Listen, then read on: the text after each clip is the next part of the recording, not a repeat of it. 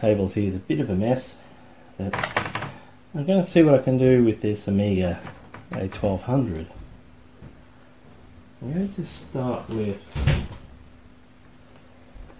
this. It's a 8 meg memory module, memory board, memory card, whatever the hell you want to call it. I'm going to put on this 8 meg memory card a floating point unit, because it's got a spot for it right there. Let's get one of these out. So I have a few here. The Motorola 68882s. Oh, got one.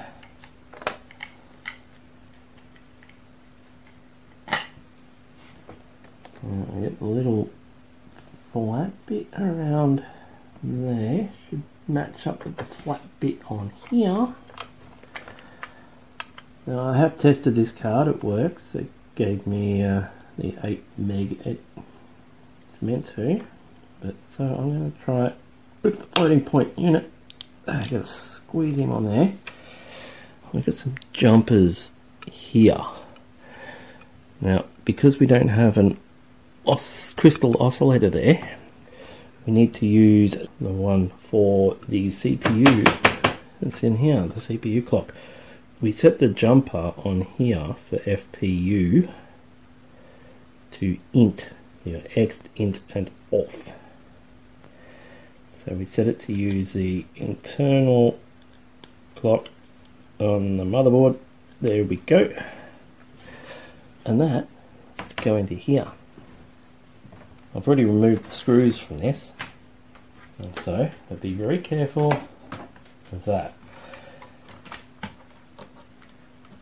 Let's remove the keyboard. I have replaced the keyboard with from the soft membrane to the hard membrane in there for the keys. Though these keys, they were a bit, still weren't working very well, so I had to scrub the conductive rubber that's underneath these keys to get them to work.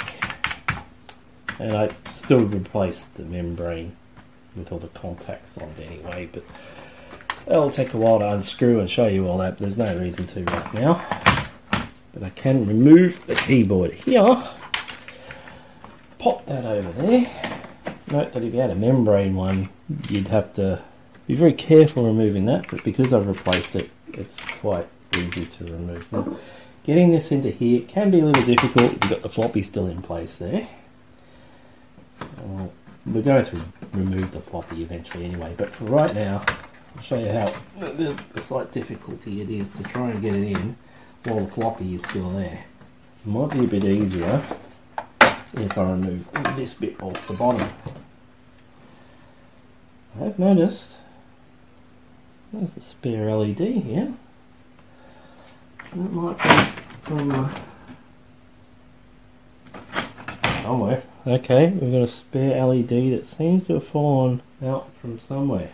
We'll put that aside because we may need that. I don't know where that came from. I'm guessing from the front light. Okay, see that now fits in nicely once we remove that bottom panel at the bottom. Squeezing it into the here can be a little tricky. There we go. So there it is.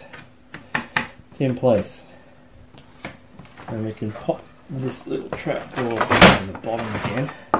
The cool thing about this is if you need to change any of these jumpers, you can just take this board off the bottom and get to the jumpers underneath. So if you want to switch it from 8 meg to 4 meg for, say you want to use a certain PCMCIA card, for example, they don't always tend to work if you've got 8 megs of RAM because they share a similar address space apparently. So you can switch it if you need to do that. But if you're not, just leave it at 8. Why not? So we replaced that with an 8 meg, well not replaced, we've upgraded it to an additional 8 megabytes with a floating point unit. I'm going to swap this hard drive. Now, I've not changed the hard drive on a Amiga before, but I do have somewhere around here. I've got lots of bits and pieces floating around here. Oh, there we go. I got one of these already pre-installed. You can get them online with Workbench 3.1 installed. Hopefully that works with those ROMs on there. I'm not even sure what is on that.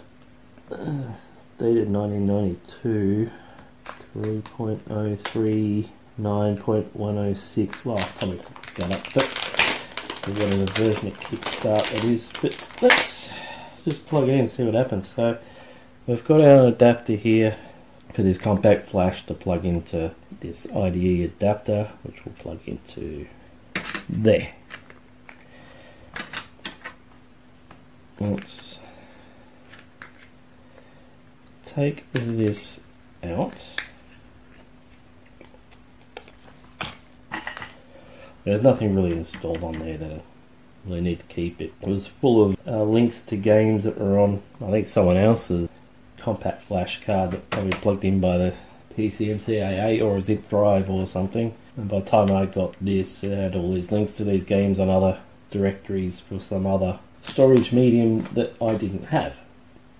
They obviously kept it, probably sold it on or used it for something else. Anyway, that's in place. And now I need to remove this hard drive. So, by the looks of it, it just comes out like that. We don't need to unscrew the bracket off of here. It just comes off. But we still need to remove these screws from underneath to get the hard drive. I can just leave the hard drive there and just put that on top. I don't know whether it will all fit together, but stuff it. I'm going to take the hard drive out.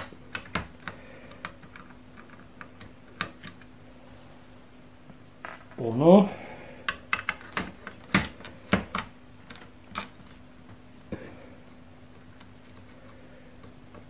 Do it.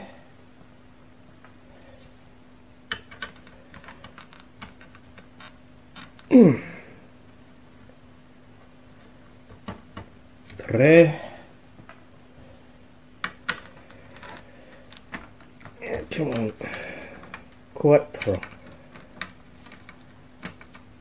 Oh, not quite. There we go.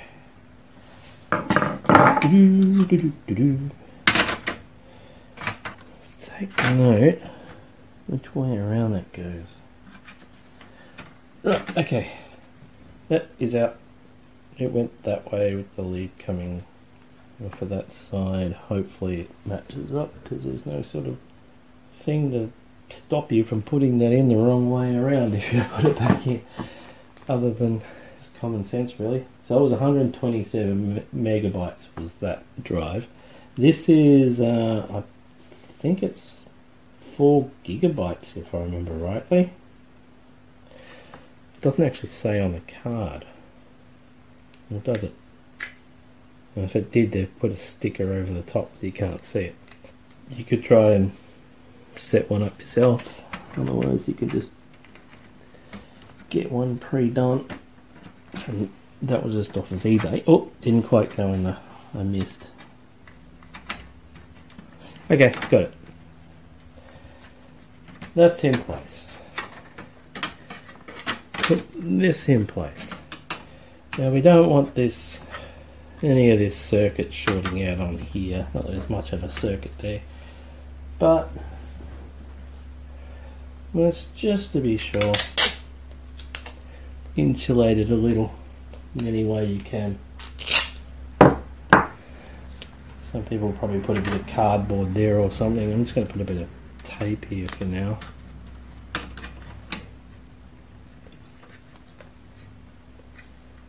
Okay, that is metal there, I guess, so I might as well, for the sake of the exercise. Oh, that's not quite in place, is it? Is that locked in? That's locked in. Good. Whatever you do, it doesn't matter if you go a bit overboard, just do whatever you can, make sure nothing shorts, because you regret it much more that you shorted the thing out than the fact that you went a bit overboard with using too much tape. it doesn't matter. Like, there is no wrong if you're using too much as opposed to too little. Because as long as you don't short the bloody thing, you rock it. Let's move that off there. I can always do a better job afterwards. I just need to make sure it's going to stay in there. And I'll probably do a little bit more, make sure it doesn't flap around. Bit there like that, perhaps. Flop around a little. Probably put a bit on the other side there too, actually. Don't get too carried away, because in case I need to take it out for any reason. Well, while we're here, might as well put that GoTek here. I do have one around here somewhere.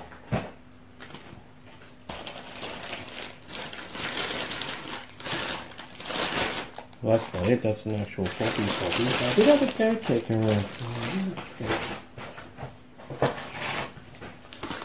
There we go.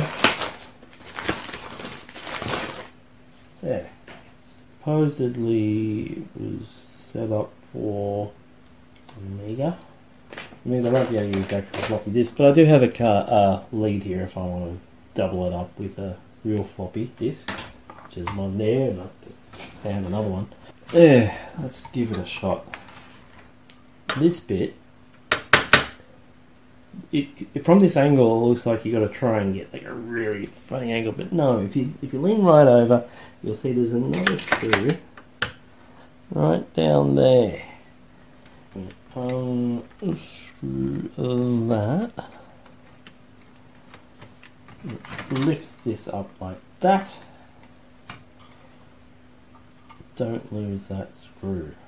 Now that we have that off, unplug this. Note that that black little tab is facing down. And then we unplug the power like so. And I'm going to lose that screw. Let's pop it in there.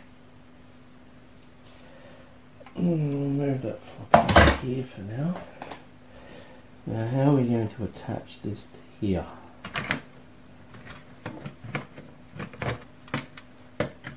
That matches up there. I wonder if we can repurpose this screw somehow. Might be able to. Yeah, I'm probably better off with a self-tapper, but let's see how we go here.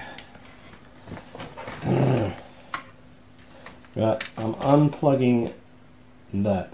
Just got to remember which way around that goes. Oh, it's easy to tell. Okay, let's unplug that. It's going to make life a lot easier. I need to do is see if I can forcibly screw that screw into there. That hole looks a bit small, but we want it to be a bit small. I think we're probably better off with a self-tapper, but give it a shot. Nothing to lose. It's either going to work or it's not. I might go in the bigger hole better. Oh no, look at that. We may not need a self-tapper. I think it's still tapping as it is. That looks like it's going to work. Nice. These might actually be thick enough. I think that ought to do it. Let's see if we can line that up. Now these are soft tappers. So you're going to screw that in there. Oh, nice. That has been very much in place. Yeah, so this first screw is actually a slightly smaller hole on the actual bracket. Smaller screw there and the thicker screw there. Fit perfectly. I don't think I'll worry too much about that wobble there, because really you're only going to be pressing those buttons here. You're not going to be popping in and out floppy disks, so there's no concern there. plug this back into here, that into there. Right. Let's plug this into there. This plug into there. And that plugs into here.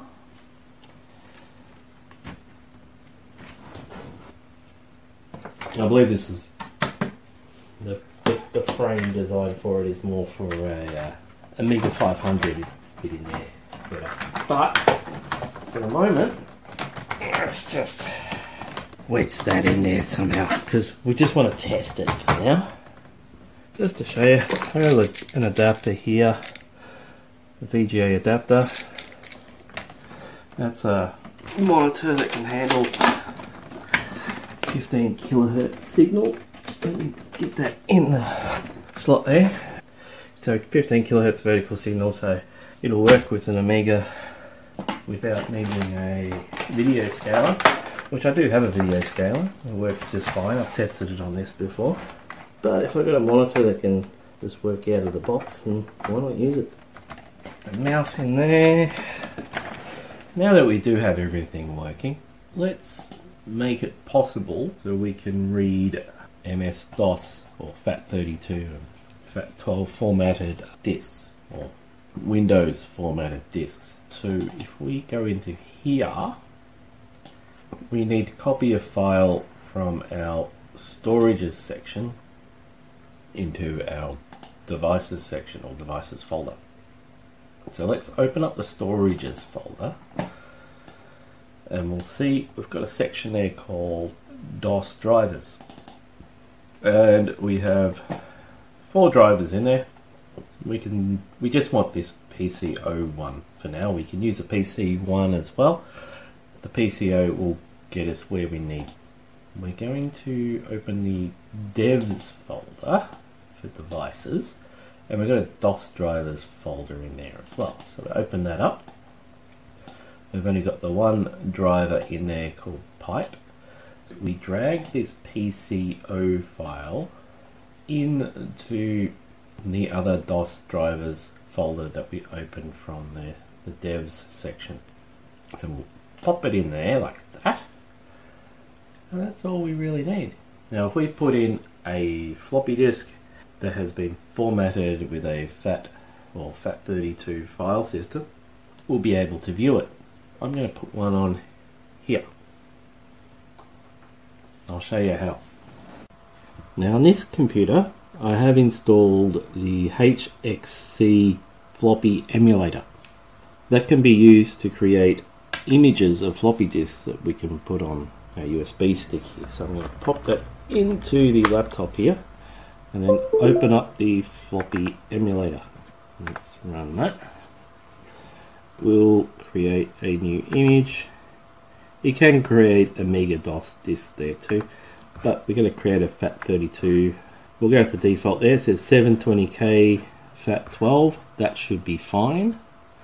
So we go create disk, and it will create a disk in this space. It won't look any different, but you do need to click that create disk button.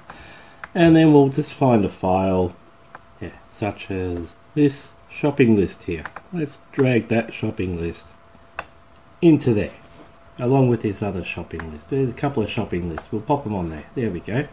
And then we'll choose to save. We'll choose the USB stick there. We'll call it disk image 3. Got a couple other images on there already. I'm going to delete these other ones here. On here we've got the disk image we just created in DOS format. Now as we've put the USB stick back in, it's picked up the install disk straight away as it's appeared on the screen. Now I should be able to press a button on the GoTek to switch to the other drive that we've added. Hopefully it reads it, and yes, so it gives us an additional drive that says cross DOS on it. It means it's going to be an MS-DOS formatted disk. We open that, and there's our two shopping lists to view right here.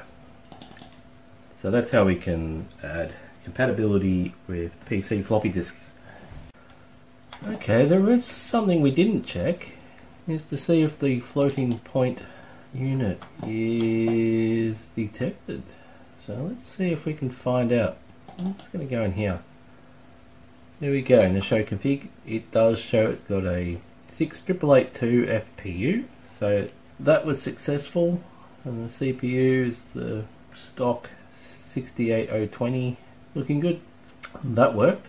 The next thing I want to see if I can successfully install it is this Plipbox parallel port to Ethernet port adapter, so I can connect to my local house network through the parallel port, thus freeing up the PCM CIA slot if I want to put something else in there other than a network card, because I'm not going to use the parallel port for anything.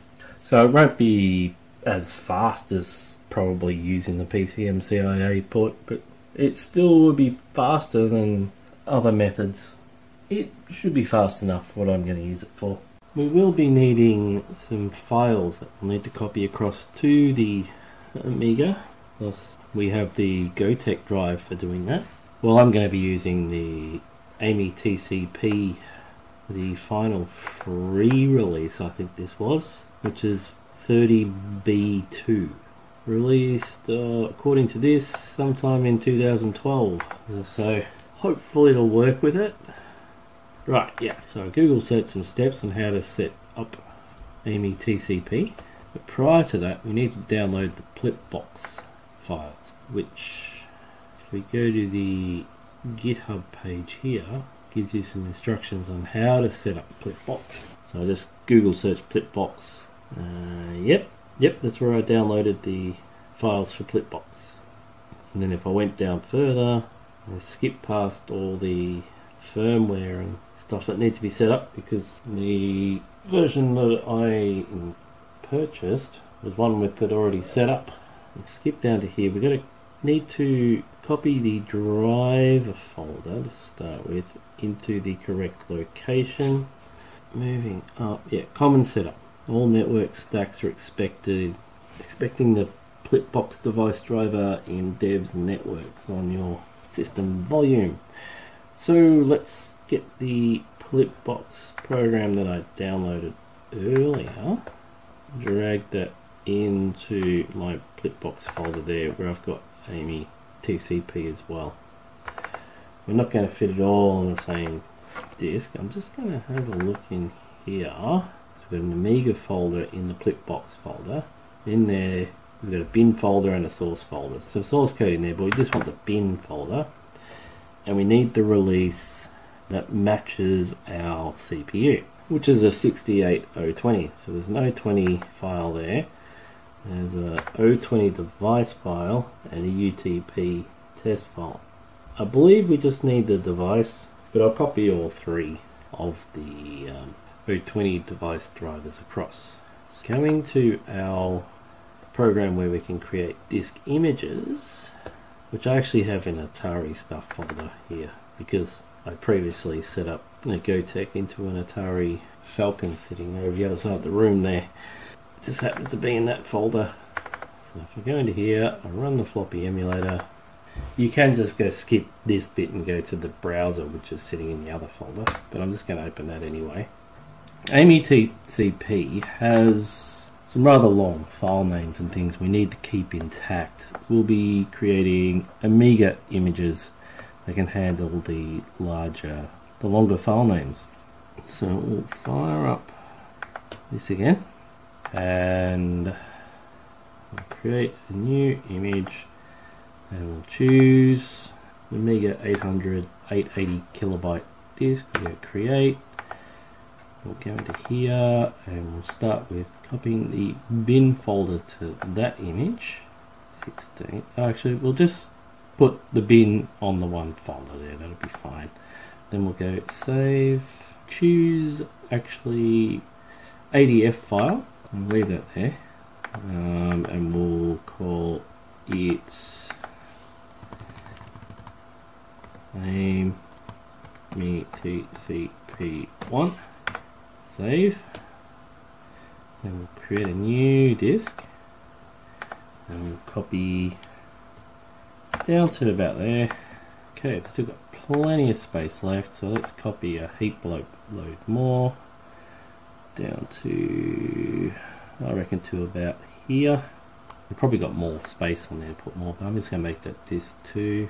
So we'll set that to ADF, change that to 2, and then we go create, we'll make that 3, and we save that as an ADF, close. Right, now we've got all the files we need, and so back at our computer here, we'll go to a folder we created, AmiTCP setup, and shall find the files which are on here somewhere.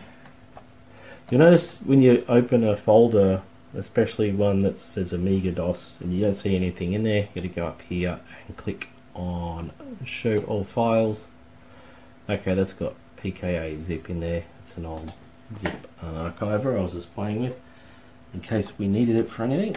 Moving along, it's not that one, must have accidentally double clicked. Anyway, now it's copying, so just waiting for it to finish copying there. I can see it flashing down on a little light down on the case there.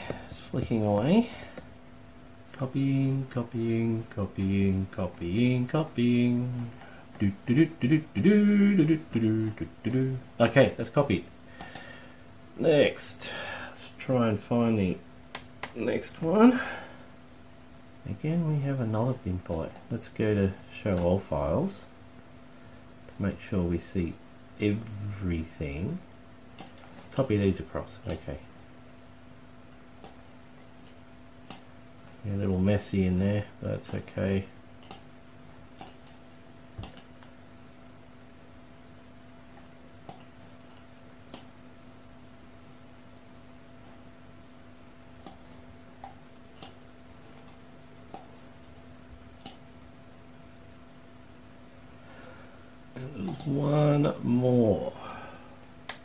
One more disk. There it is. One more disk image. Let's go down to there. Oh, I meant to go show all files. Yep. 2. Clean up. Might be enough to run. If it's enough to run,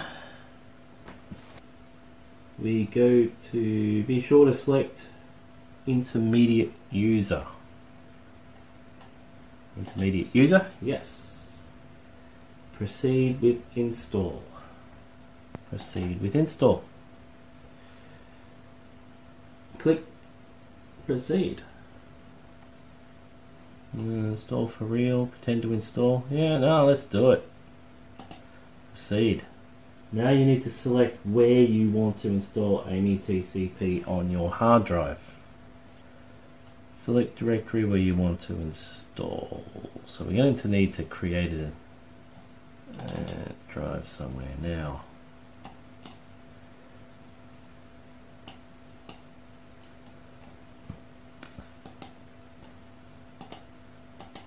Just make sure I've got it there. Yep, still there.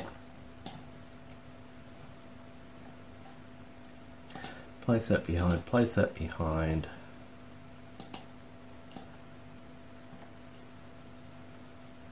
Parent draw. Show drives. Let's go to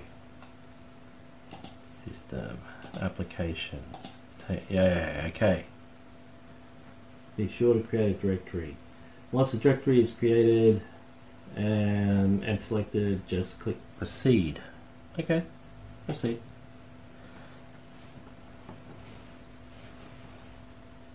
Wait while the installer copies some files.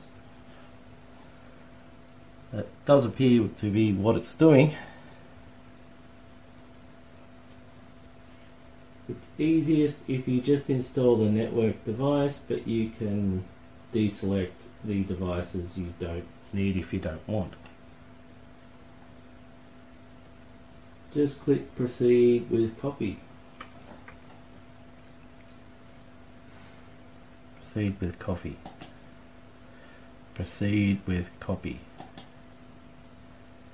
Proceed with copy. Proceed with copy.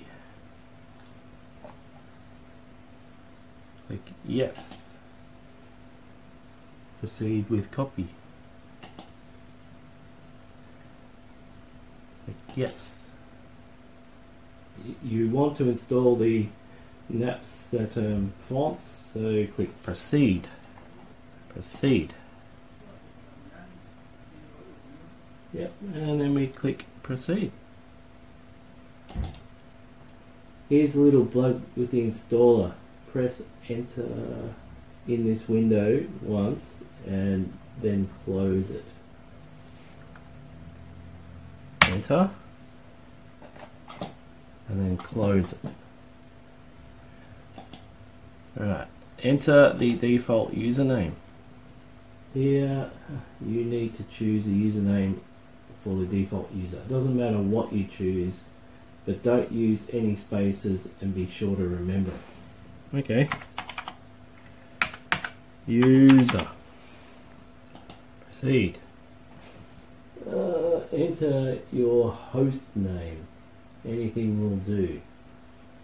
User Amiga. Oh, come on, G. There we go. Call it whatever you like. It's the name of the computer, basically. Proceed.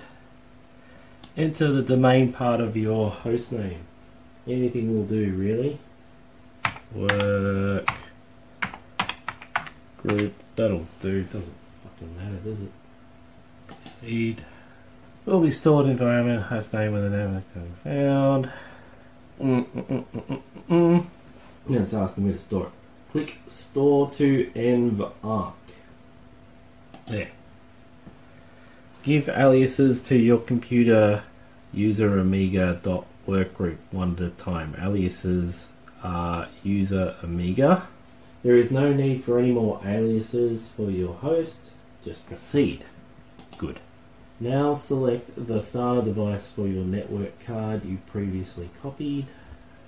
Plipbox. That's exactly what I want. Then click proceed. Select unit number for the network Plipbox device.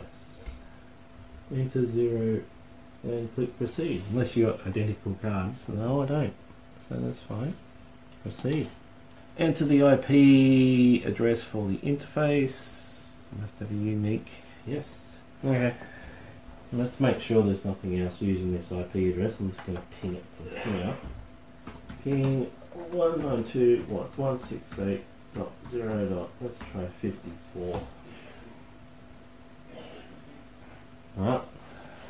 Looks free to me. 192.992 dot 168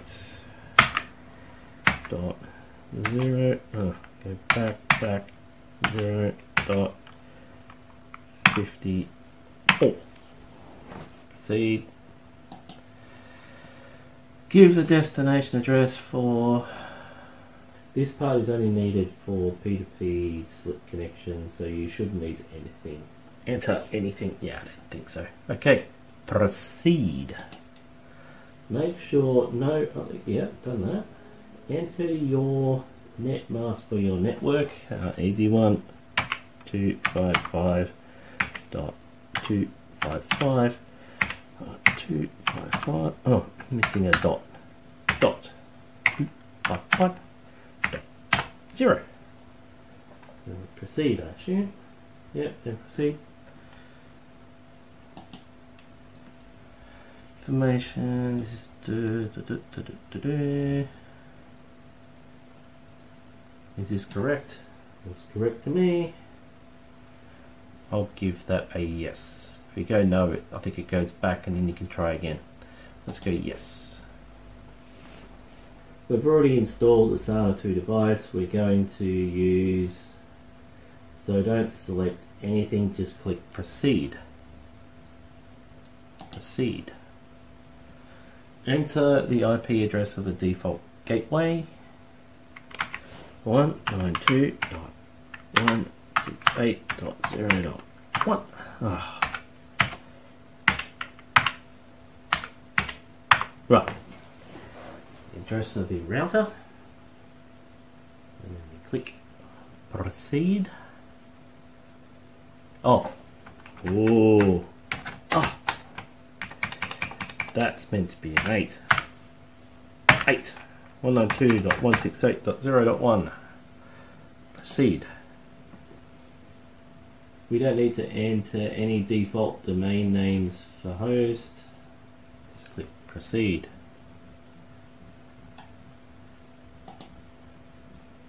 Proceed.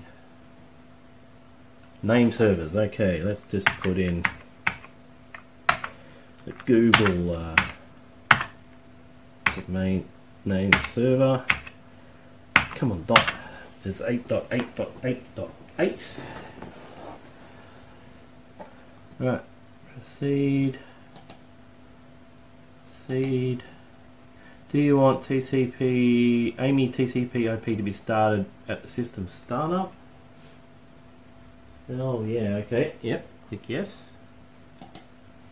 Do you want installer to make the required changes to the startup script? Go yes. Yes. Yes, definitely. Now let's open up the script file. If you want, you can read the README first, otherwise close the window.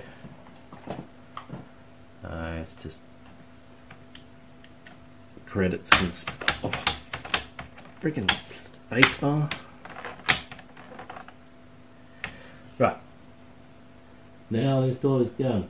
You don't need to reboot your computer.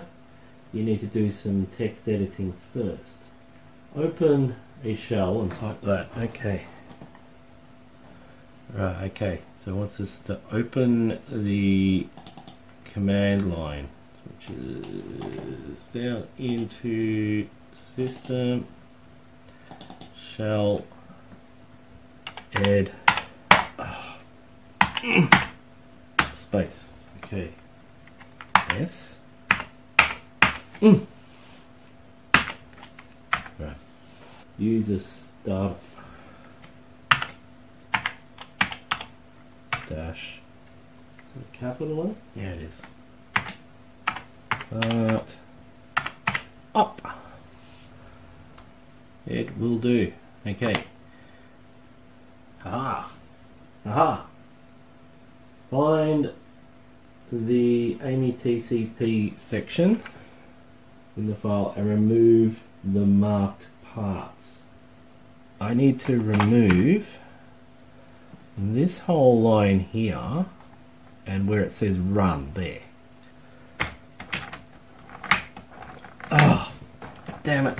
This delete key stuck.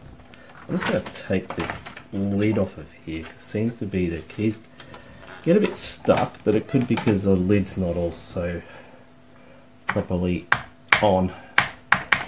Yeah, that's probably, that definitely is helping with the keys. Okay, remove that line there. Now, I'll shift that up a line. No, no. Then we delete that, apparently.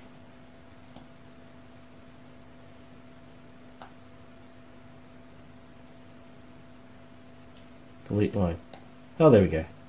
Easy. Right, now, be sure to save the file and then exit.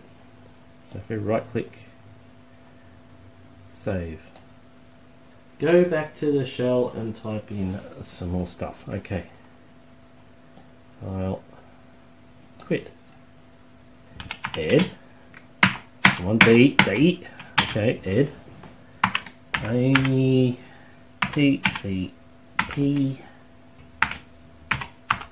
bin, oh, go back, go there, right, bin / start net. That looks okay. Let's enter. Okay, got the right part. Remove the marked parts. Okay, so the first one is on 1, 2, 3, 4th line down, and then we remove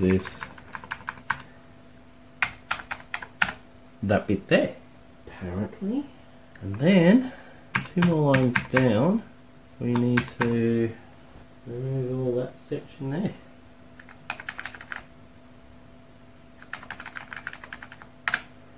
Like so. Next, moving down, then add the marked parts. The interface name CNET0 can be whatever you like as long as it doesn't contain any digits and it's got a number at the end. So we add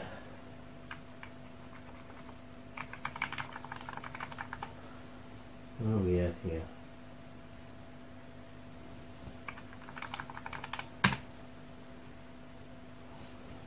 Greater than nil, colon, space. Where the rest is, then we go down to ipconfig, or ifconfig, sorry, L00,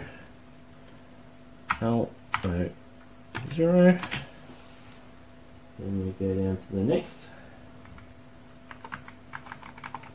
before the IP address, I think. Yes. I'm going to stick with the CNET0 that they have in the instructions, so I can always look back on the instructions. Now, next bit is right down the bottom where we have this run statement there. We need to put another nil here. Okay, go. Right, got it. And then we have a whole other line we need to type down the bottom here, which is AmiTCP.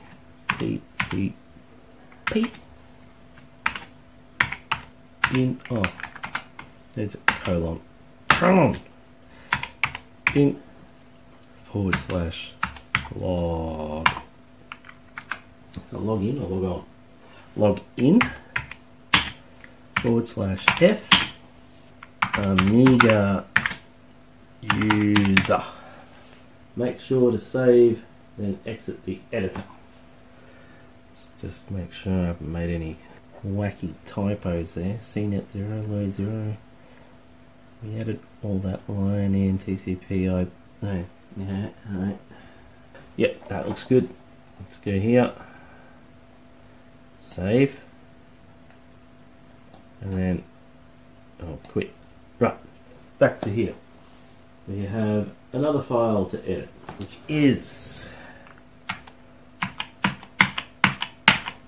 ed AmiTCP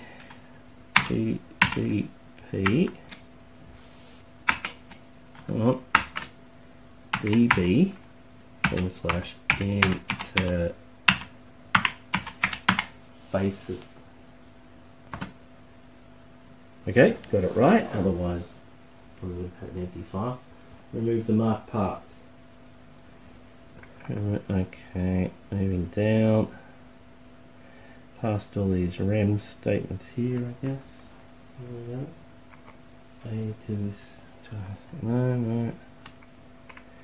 No. Ah, no, I've gone way too far. Oh, it's down here somewhere. Might be down here.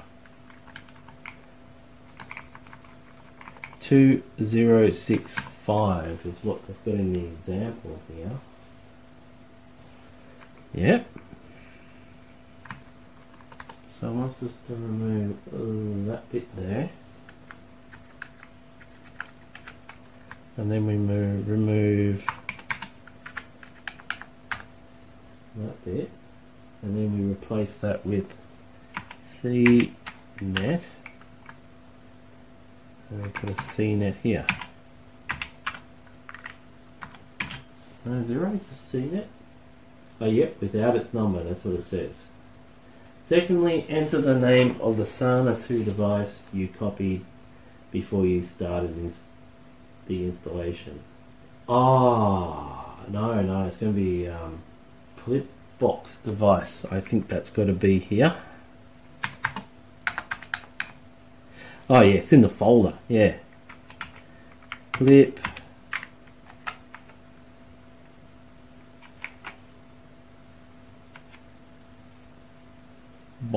device. Let's just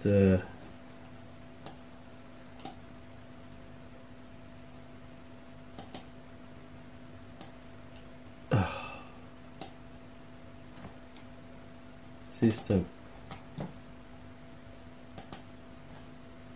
No, device. It's going to be in device. Can we move that down the back for the moment?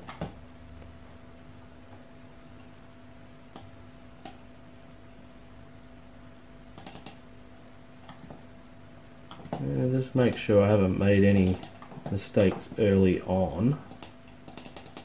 Network. Yep. Plipbox device. That's what we need. Now I need to throw these all back to the back. Oh, yeah, you go down the back. You go down the back. Back. Back. Back. Back. I'll bring you forth. You go back. You go back. Back. Back. Right.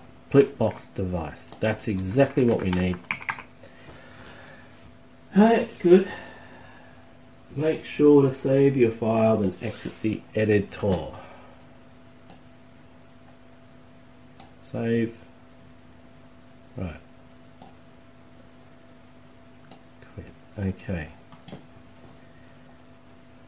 Back, back, back, oh, back, back, back, get back, get back. Ah, where's my command line?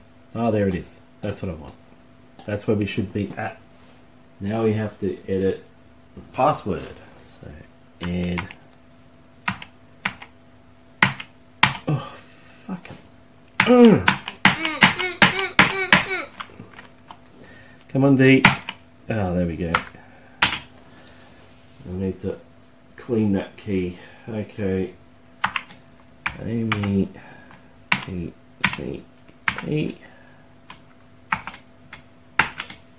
1, 2. DB / D D / pass WD. The file looks like this before you change it. Fair enough. Add the line, the marked line. The only thing you should make sure is that where you entered work, you should make sure a valid path which exists on your system is entered.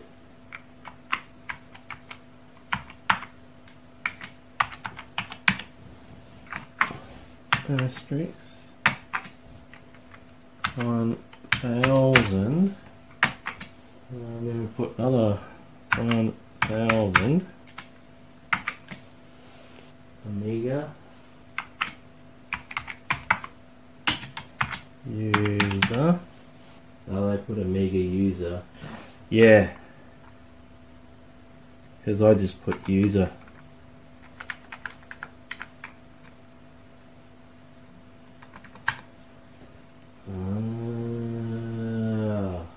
Yep, so I'm going to need to re-edit one of the early sections. Now I've got the screenshot there, I can see what usernames they're using, so it makes more sense now.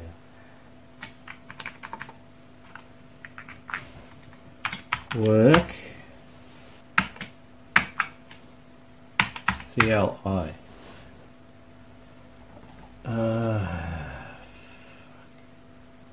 Save. Quit. Now I need to edit the start net.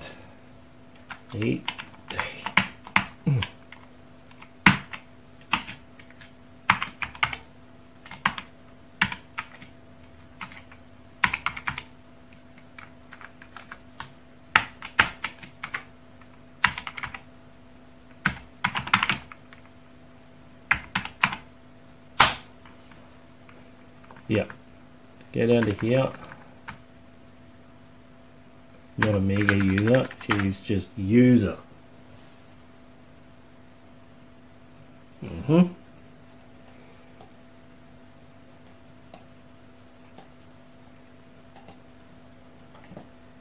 Right.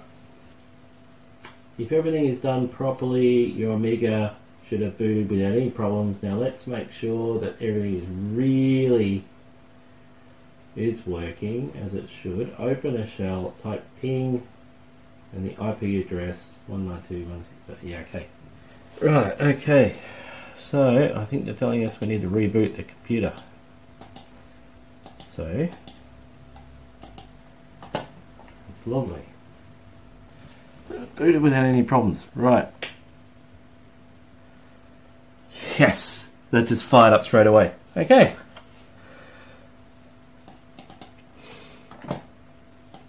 Let's see if I get the ping command now. Yes! Yes! So that is working. Right, okay. I'm going to detach this Ethernet lead from here. I'm just going to pop the Plipbox out of here so you can see what I'm doing here. I have here the Plipbox, not Plipbox. I keep saying Plipbox, it's Plipbox.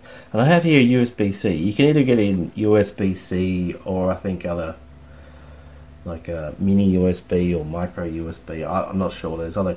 I decided to go with USB-C. It seems pretty reliable USB-C. And it's the only USB-C device I've got. So we get that. I'm actually powering this from this laptop here, but you can use any sort of power source. And so let's go. Get that back in there, into the parallel port. Plug this into. Right. Yep. Plug the USB-C into the Plipbox.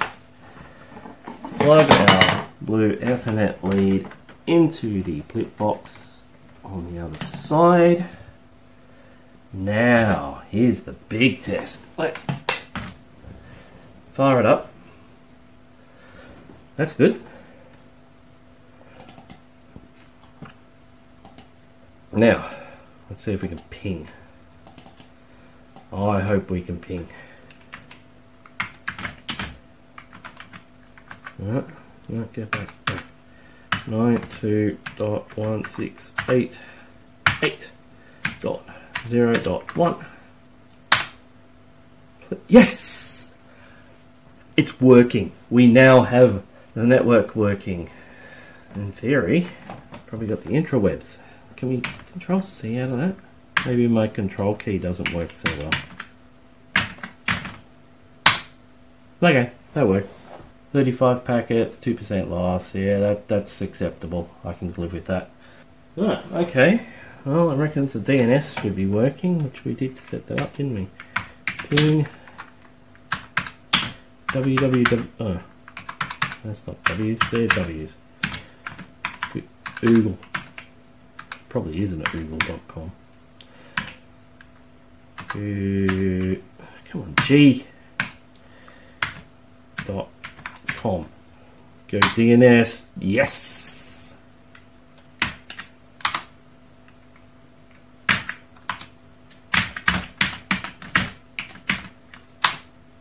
Okay, got it. All right. If you get replies, everything is working. Yay. What I want to do next is, well, two things would be handy. A web browser and an FTP client. I'm just going to turn that off for the moment. As I've got the internet working on here now, I've also set up an FTP program. I was able to FTP into an FTP server I have in the other room over there, Linux box. I'll show you how I did that, but right now I'm just going to try and fix up some of the keys on the keyboard. So I've got to remove all these screws. I did earlier today, but I didn't do good enough jobs. I'll just get the rest of this off and then clean up some of those other keys. Okay, so I've removed the rest of the screws off. Oh, I've actually left one screw two screws behind. Hang on, let's get these last two screws off.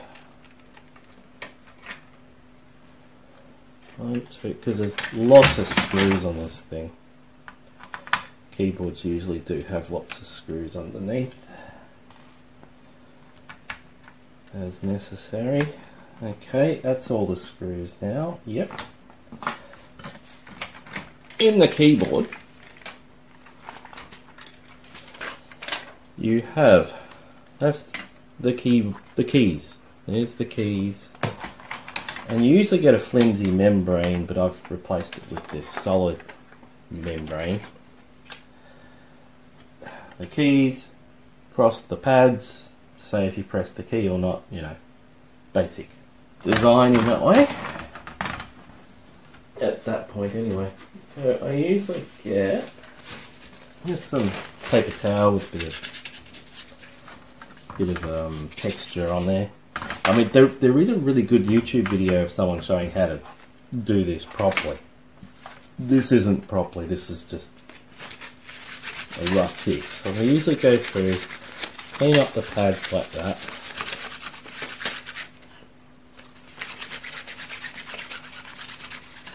The moment not too much grit would appear on here, you'll get more grit on the actual keys. You have these black bits at the bottom which are like conductive rubber that crosses the pins. Now the D key was here, so that one was bugging me the most. When I wiped it, I probably concentrated more in the middle instead of the two side bits. And you'll notice when you rub it with the paper, you get some black crap on there. That's probably a good thing. Try not to break it when you do. Find an angle where you can do it without destroying it. Yeah, so there's a bit of blackness going on there, and that's good. Now another key that was getting to me was Q.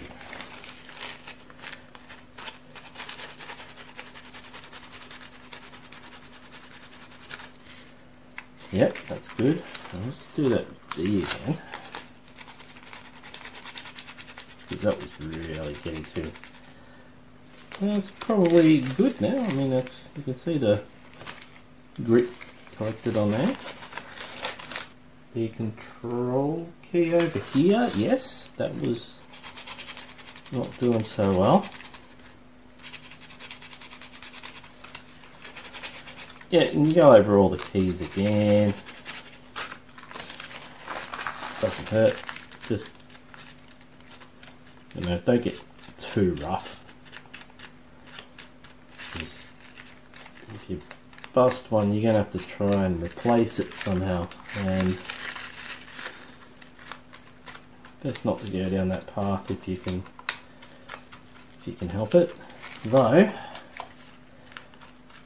I might actually look into replacing this whole thing, or if I can't get the little, I think you can actually get replacement rubber bits, but I'm not entirely sure of that. Don't quote me on that one as a definite. There may have been in the past.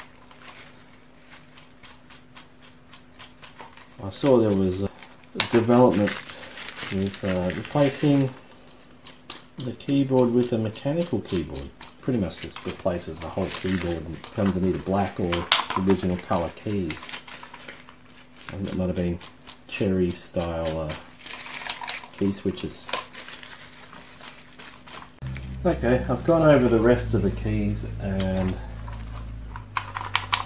that will do. That's just what I do for a bit of a quick fix on the keys. Make sure that's sitting in place. Once you get the screws in there, yeah, that's probably the other thing too. You want this to really match up in the right place, and you put this bit back on. Where's the space bar? Okay, yep, so it goes that way. That's in place. And now we're going to put all these screws. There's like lots of screws from one end to the other because it needs to be dead flat for when you press the keys, obviously. I'll get started on putting these screws in.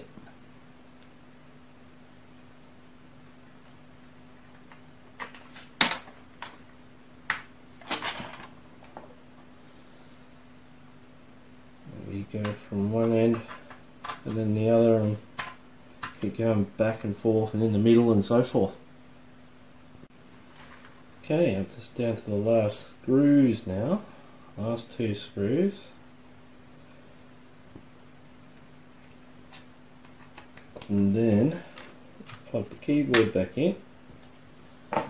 Make sure everything's still working. There's the hole. Yep, okay.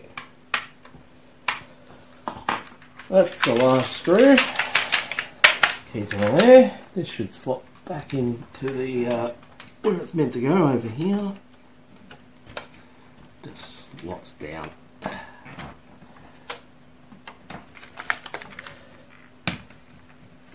Okay. Hey, let's turn it on. Move that over there. See if the keys work any better. There we go. So if I go to here, then I'll open up the command shell. Oh, now the D works perfectly. Q there.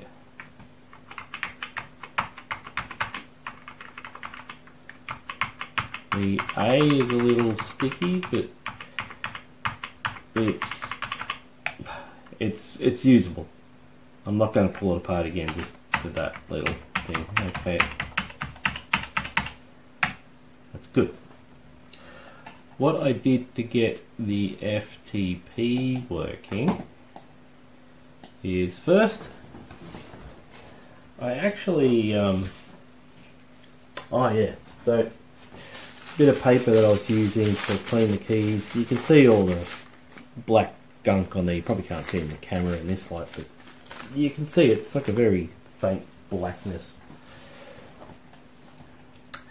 So in here I had put on this stick in the Amiga DOS format, I had moved over to here a file extractor for LHA, because pretty much anything you download for Amiga from the internet usually tends to be in an LHA file. So I downloaded into this folder here. Now note, you won't see things in a lot of folders that are there unless you go to the top menu bar and then find the all files option, and there it is there. And when I run this LHA run file, it extracts a number of other files. So if I go clean up here, we'll see more of the files, both for different systems. This system, being an Amiga A1200, has the stock 68020 CPU, which we can use this version of the file for extracting other files we can download off the internet. Then you need to work out where you're going to put it so you can use that command from any folder. If you go into System here, and again, like the other folders, there are other folders hidden until you click on Show All Files. And you'll see there's a folder here called C. Now, anything in C are commands that you can type in from the command line from any directory. So I copied it into here, that other file. So I copied that file into here to there, and then I renamed it as simply LHA. The program I used for FTP is AmiFTP. I copied that to here into this downloads folder that I created much earlier, along with all the other things I've been copying to this computer. Made a folder called AmiFTP setup. Now if I go in there, I also had added a couple of other programs that are needed to run AmiFTP. So first thing I did was actually install AmiFTP to see what errors I got when I tried to run it, if any. And yes, I did, and I had to work out which programs I needed, so it was much googling. But there's the program here by itself.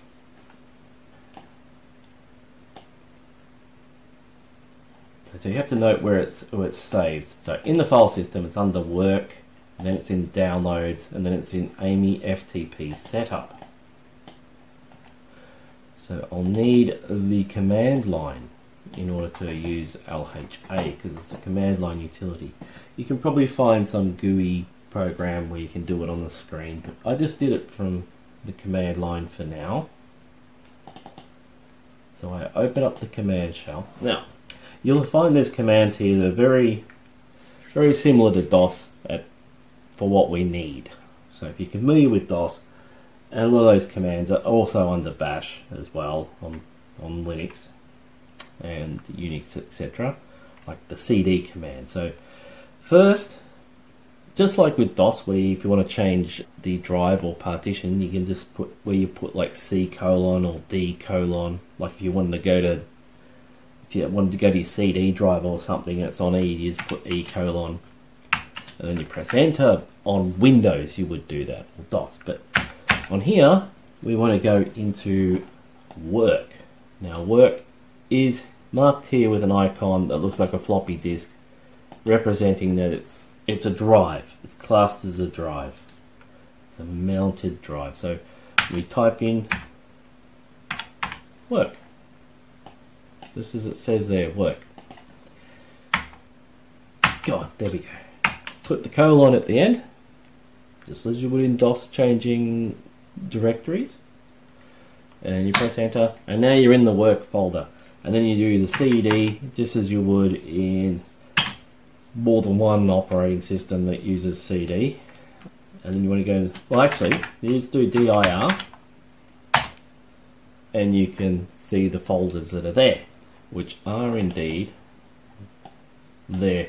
You can't see the other, you'll see there's three files there, well 2 folders and 1 file. That's because you need to show all files.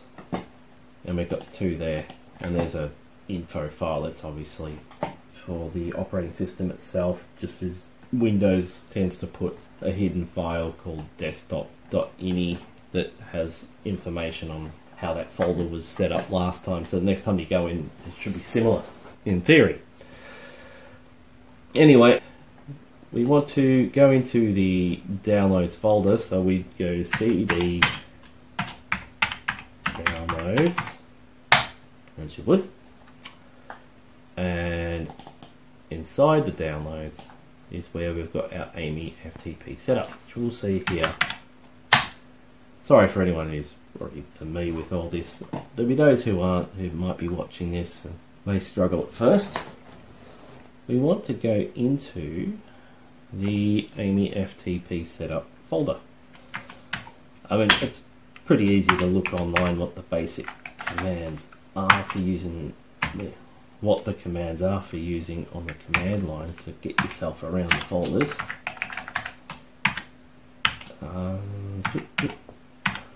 Up, set up.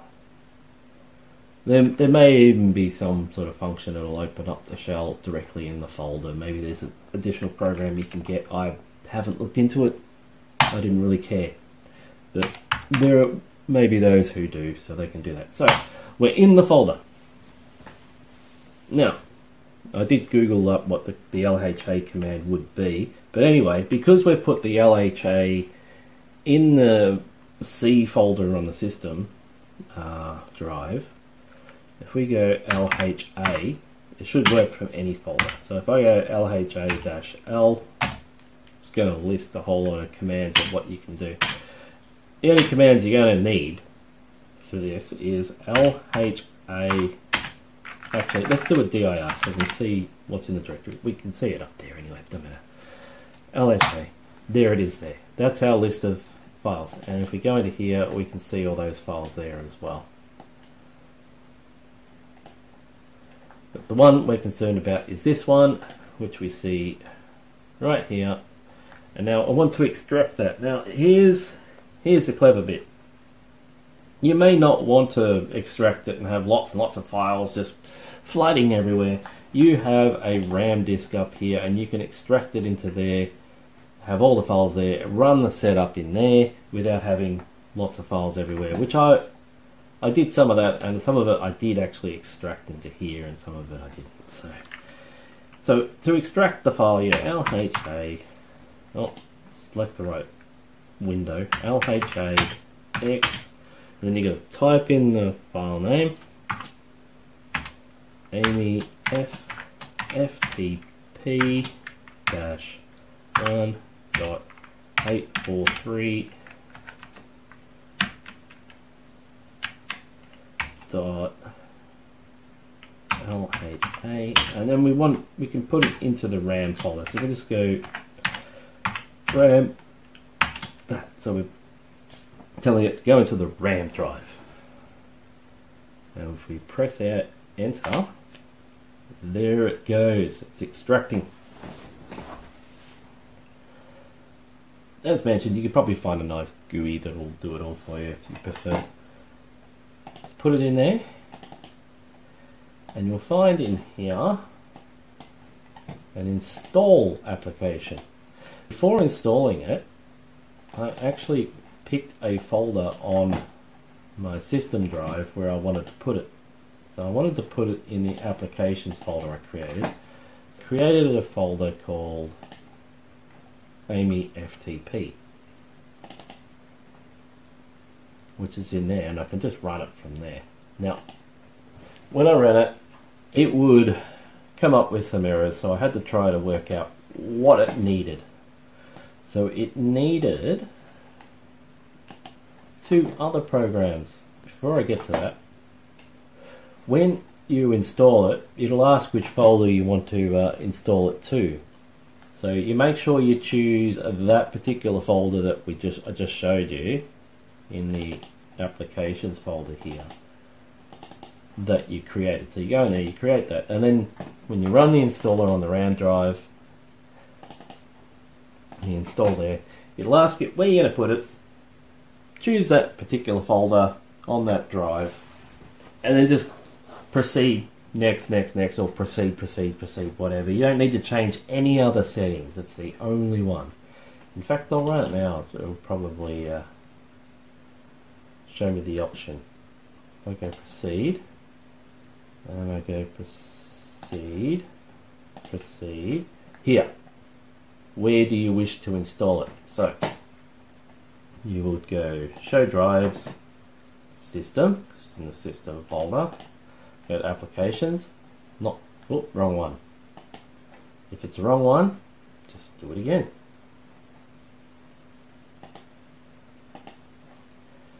Go system, applications, FTP, and then you click proceed, and just proceed all the way. Don't change anything else, and then it'll be done.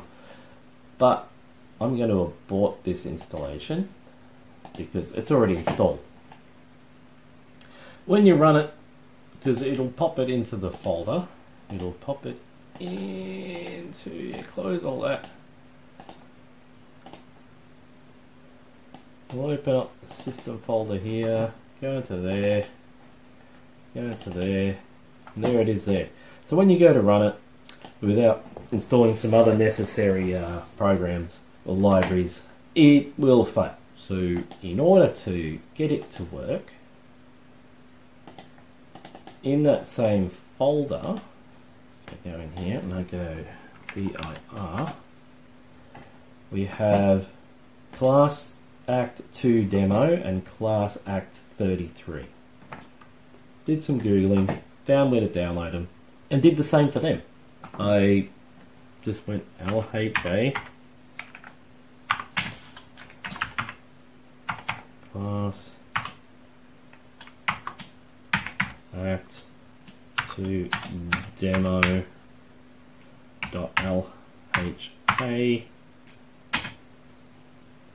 Oh, you put the X. Make sure you get the X. But there is something else I did. What I did though is something I probably shouldn't normally do, but I did it anyway.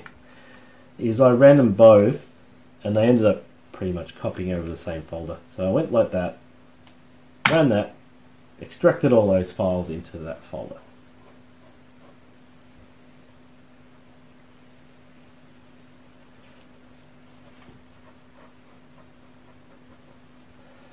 It's got a lot of files, as you can see. Goes on for a while. The other one, we extract the other one that's not as long.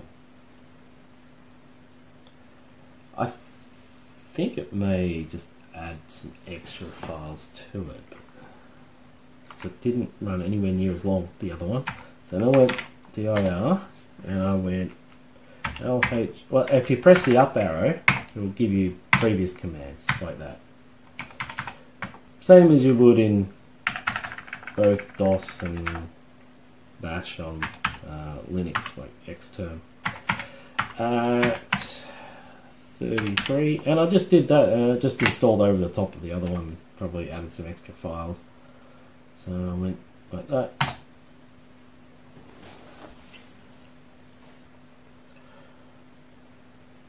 I might only need one of them, I don't know, but it doesn't go as long as the other one. So then I went into the RAM, and it only created this one folder. Actually, there was this in here, but I didn't really do much about that. Actually, yeah, no. So I didn't really do anything about that one, but I did go into here, and then I ran that, and I did not change any settings when I ran it. I just clicked proceed, next, next, next, or proceed. Any questions it had, I just ignored it and just kept proceeding. Just agreed with anything it wanted. Then I ran the FTP client again, AmiFTP there, and then I had another error. There was something else I still needed. And what that is,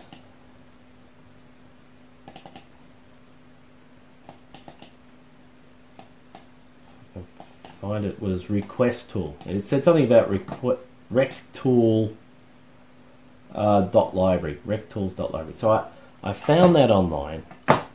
It was, what was the name of the file? I'll tell you the name of the file. Yep, it was request tools uhr.lha, because it's a LHA archive. And then I found that, downloaded that, put it on a USB here, and then copied that across, popped it into this folder called rectools setup. Did exactly the same there again, but I needed to change folders. If you want to go back a folder, you just go, if I want to go back to downloads, because I'm in downloads AmiFTP at the moment, so it's cd, then a /. I went back a folder to downloads, and I went cd rec tools usr. Oh no, sorry, rec tools setup is the name of the folder. So I was in there, dir, and then again lha. So I did exactly the same thing, and then extracted that into the RAM folder, ran the setup, rebooted the computer, then it worked. So I went rec tools usr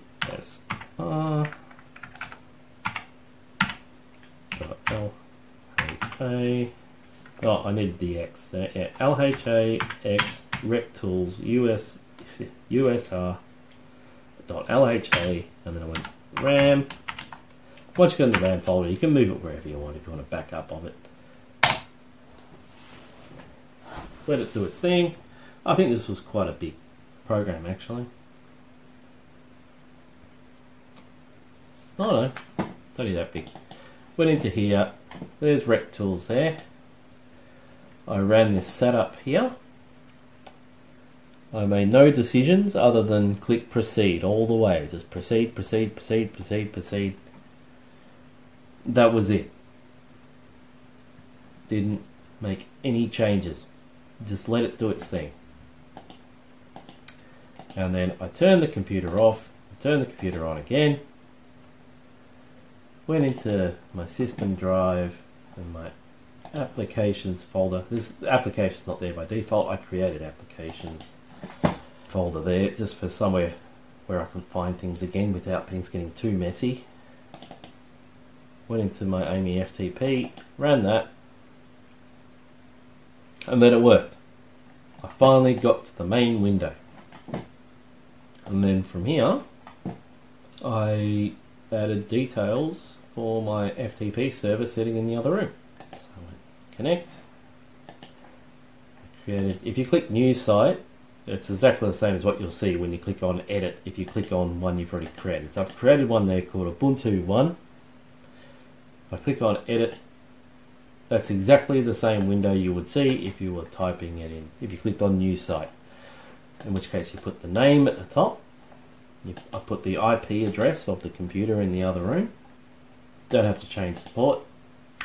Username, password. It says operating system Unix, which it is a Unix like OS on the other room. I mean, you can probably change it to all of your options here. You got VMS, DOS, and Unix. So I left it at Unix. That's it. I took it off anonymous so I could put username and password, but you can make it anonymous if you like. If your FTP server supports anonymous, you go OK. Now, adds it to the list. I click connect. It's connecting. It's attempting to connect. It's quite possible that I'll need to restart the computer. I have found with the Plipbox that turning off the computer, you need to unplug the power to the Plipbox as well to reset that too quite often, because it's got an Arduino on it running its own little program. You might need to reset that as well, because this is taking far too long. So I'll abort that and we shall do exactly that, because I reckon if we try to ping, use a standard ping command, so if I go ping 192.168.0.7, which is that server, ping's not working. We'll need to restart the Arduino board, but I'm going to restart everything. Oh, look at that. Keys work straight away. So we unplug the USB-C connector here off the Arduino, plug that back in, turn that back on, the Arduino or the Plipbox, whatever you want to call it. There's one in the same at the moment. So now we're back. I go into system, go to my applications folder, go into FTP, run the FTP program, go to connect to. My setting is still in the list. Let's go connect. Now, even though you would have put the password in when you set up the connection, I still want you to put the password in every time, because that's just the way it rolls. There we go. We are now FTP'd into the computer in the other room. I've got a little file browser here. I don't know if we can make it any bigger. Oh yeah. And then I can go through here. I can go into the downloads folder on that computer. Just double click. It's taking a while to open. I've got a lot in there though. Yep, here we go. And then I'll see if I can download something. Let's download just a random file. Let's download this TOS ROM. So a ROM chip for an Atari ST. TOS version 1.04, the UK edition. We'll just download that just for the sake of downloading something. You've got a get button here. Before you click on it though, you've got local draw. If you don't choose the right place to download it to, it seems to download somewhere, I got no idea where, or it goes through the process and you never find the file. So before you do that, you go local draw, you got a little file icon here, or folder icon. Click on that. It's going to ask you where to put it. If you click on volumes, it'll give you all your disk drives. You might want to put in the RAM drive, or maybe you want to put it in your downloads folder, like work downloads. So, you know, like work over here, and you got your downloads folder in there, so it'll go into here. If we have a look in there, there's EmuTOS. That's another Atari TOS ROM, but we'll put it in here with that. Actually, I'll leave that open. We can have a look after. So we go back to, pop that out the way, that out the way. So it's going to download it into here, and we go, okay, and then we go get, and here it is, downloading the file to this computer from the FTP server.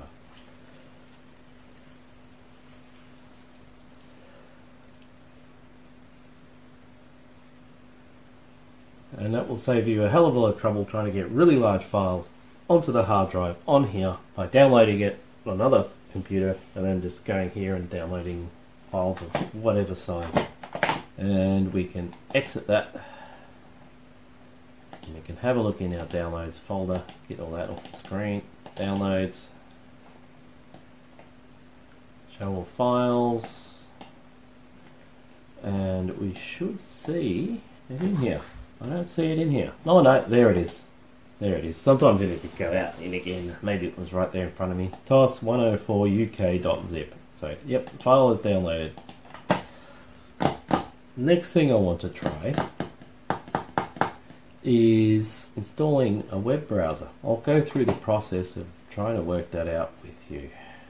So we're going to see if we can install a version of NetSurf that will work on this particular version of Amiga OS. It's from a number of years ago, because later versions seem to all work on version 4, so that's not going to really work on this.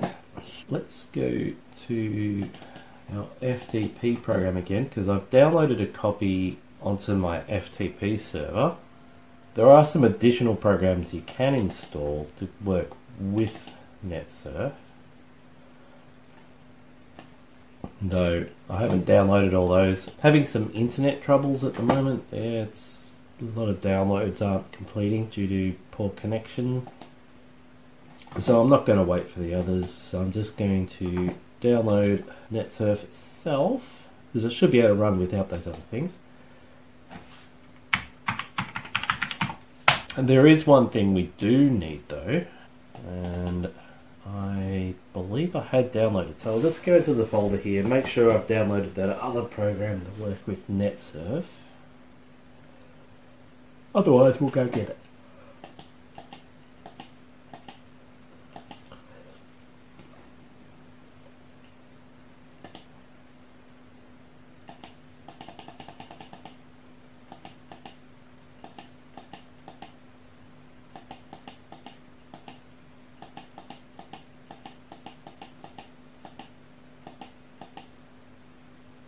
NetSurf LHA. Yeah, that's it.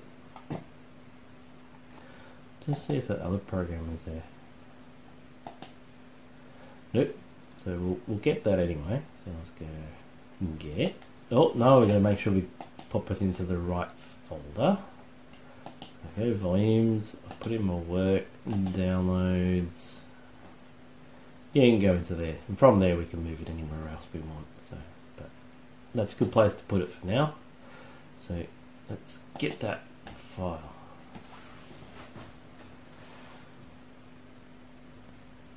And that's downloading. We'll let that proceed, and I'll just check that other file is downloaded. Okay, so we're going to download the other program we need. Hopefully that did download okay. Actually, I'll get this one. That was the second attempt, and that seemed to come down in one go. So we'll get that, make sure that also goes to our downloads folder that we made earlier. So let's go OK, there it is, MUI38USR.LHA, sorry. That's the one to get, so we get that. The system requirements didn't say it needed that. Close all that, go into here, downloads.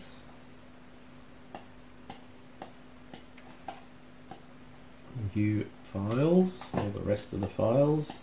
There's NetSurf, there's the MUI program. I'm going to rename the MUI program because I do have a bracket 1 bracket because I did download 2 copies. Let's fix that, it's only got the one. I'm going to create a folder called, call it NetSurf setup.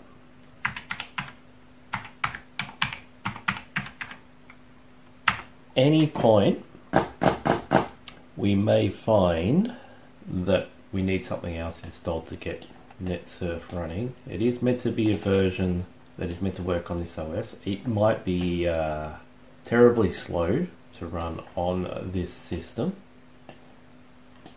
but if we can at least get to the point where we can actually browse to a page and download a file, then it would be possibly of some use. So let's open up our command line. Let's go here, there, system. Right, let's close all these other windows because there's too much open now. And we'll go to our work drive, DIR, right, CD. CD downloads, DIR, see what's in the folder. Now, where is it? There it is, NetSurf setup. So we CD into NetSurf setup, where we place the files in, and then we go DIR. Now we'll start with the MUI38 USR because that is a prerequisite. So LHA, hopefully the version of it is going to work. It's this version of NetSurf.LHA. Oh, I forgot the X. I always forget the X. So LHAX MUI38 USR.LHA. We'll put it into the RAM folder. RAM drive. Right, there we go.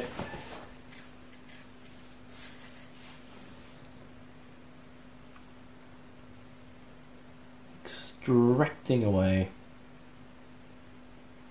Still extracting away. Quite a lot there, isn't there? Let's move that around a bit so you can watch that stream up the screen. Oh, there we go. Done.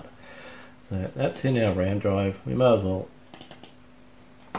have a look there. I don't think we need to copy it anywhere else because it's got an installer here. It's going to install elsewhere. There is a README here. Graphical user interface for programmers to point a view using MUI saves a lot of time. Alright, so it's like an additional graphic library for programmers. Let's install it. We'll proceed with the install. Yeah, we'll go with the defaults.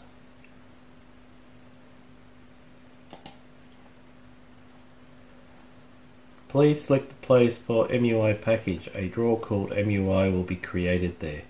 The minimum space required is about 500 kilobytes to complete the installation. I'm actually going to relocate that to somewhere other than work. I'm going to put it in System Applications, and it's going to create its own folder called MUI apparently, so I don't need to create a folder. And let's proceed. Yes? Yep, proceed. And that's good. Select the images you wish to install. Yeah, just put the whole lot on there. There's space. 4 GB drive. 3.5 because Workbench is, oh no, not that partition, that's right. That partition's only 500 meg. Still plenty there. Yeah, we'll just choose the language of English there by default, that'll do. Yeah, put that on there. Yeah, let's put everything there. Now I think that was more for the programmers to use, but supposedly we had to install it. The next thing we need to extract, dir, is NetSurf itself. So let's extract, so we've got LHA-X NetSurf-M68K into the RAM drive. Yep, so as I mentioned, it's a much earlier version. If you try to get the latest version, it's not going to work. It needs much newer OS and system, basically. Extract that into the RAM drive. Now we'll see if there's an installer. Oh, operation not entirely successful. We have a corrupted file. As I mentioned, I did have some trouble downloading. I might actually go and download the file again. I'll just see if there was another copy that I had downloaded. If not, I'll go try and download it again.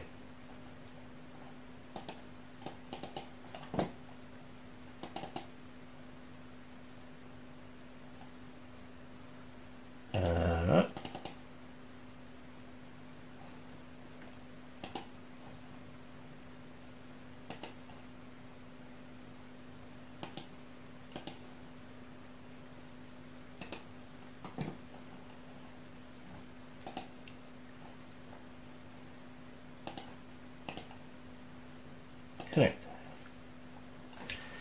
So I'm just logging back to my FTP server. Go to downloads.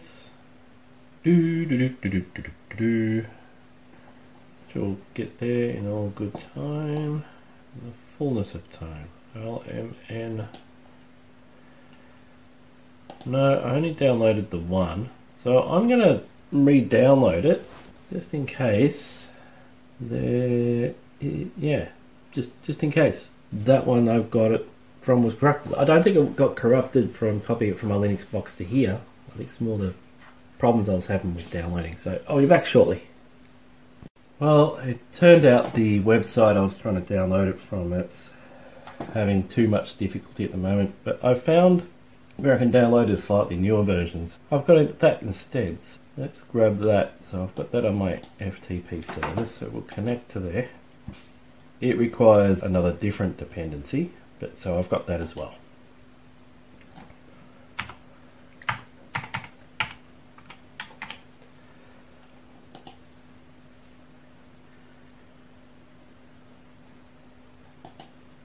I'll get it to download to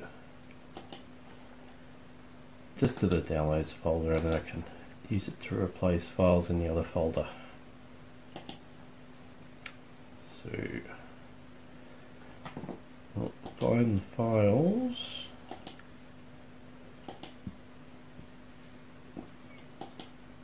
If I can find the folder. The downloads. Loading. Okay, now JKLM and that one. See if it'll let us do two at once. Supposedly there's a way. Anyway, which one we got? The SSL component, AmiSSL. Yeah, we need that. So that's 5 meg, nearly 6 meg, which is the whole benefit of our FTP setup here. Being able to transfer large files so easily. Okay, one down, one to go. Yep, get.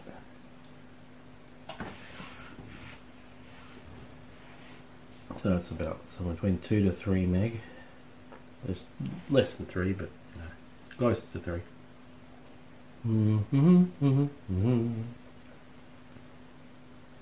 Right, okay. So we'll exit that and that. Yeah, that too, and that.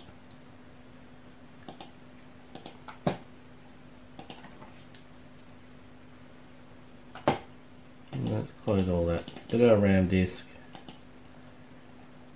Let's see if there's anything there we need to delete. That's the net surf that became corrupted when we tried to extract it. I'm just going to delete that. Delete. Yeah.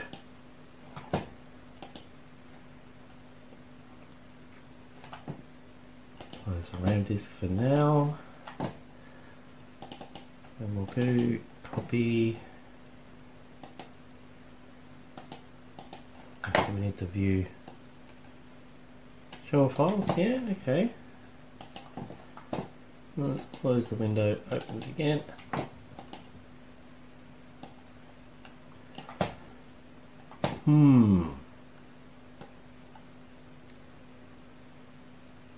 Clean up.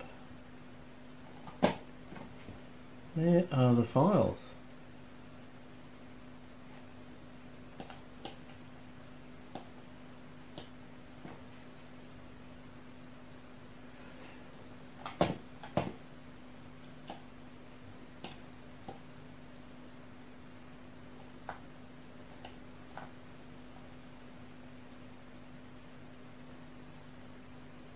Don't have a refresh button, do we? Redraw all? No. Okay, let's close it all. And we'll go back to here. Downloads. Okay, get some files down there. NetSurf setup. Okay, show all files.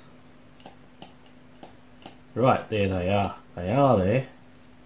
Just haven't updated, that's all. More of a Amiga glitch than anything else.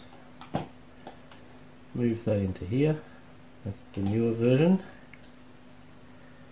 Where's the other file? There it is. I can go in there too. I'm going to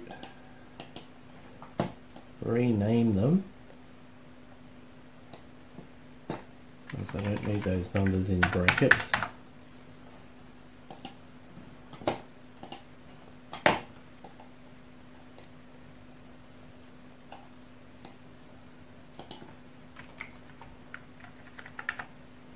I think there might even be a newer version of that, I'm not sure whether that's the latest one. Okay, let's go bring this forward. DIR.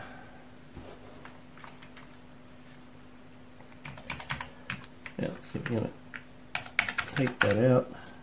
Let's. Oh, we want to do the AMI SSL first. So yeah, AMI SSL dash 4.1.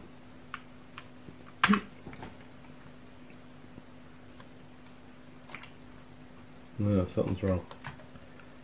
4.12.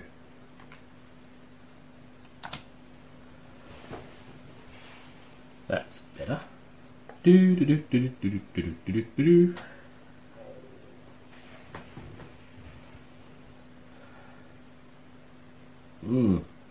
It's quite large. Well, it was, you know, well over 5 meg. Still going. RAM disk full. Yeah. See, I had a feeling, I was starting to worry because it's so large. Okay, we're going to get it to extract somewhere else. Let's make a folder in this netsurf setup folder called SSL.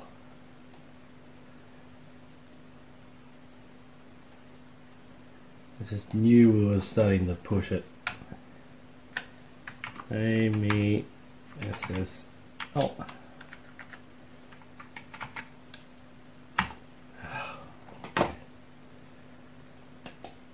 Right. So we should be able to change that to work. Okay, thanks.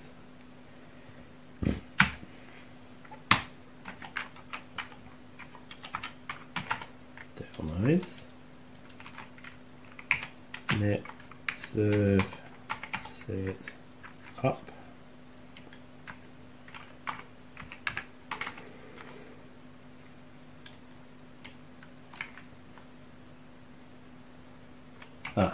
That's meant to have a colon there. We'll give that a capital W. Capital W. Capital W. Downloads. Set up AmiSSL.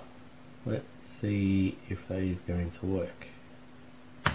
Operation failed. No, don't fail on me now. Let's try that again. Extracting files from archive. No files extracted. Operation successful. Well, that was a complete waste of downloads. netsurf setup AmiSSL. Let's try it again. I'm going to restart this computer. It's getting strange. RAM disk getting full. Seems to have had some unexpected effect. Maybe. Downloads. Goes in.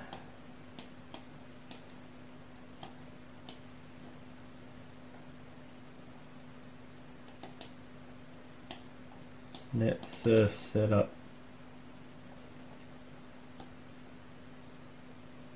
Show files. Alright.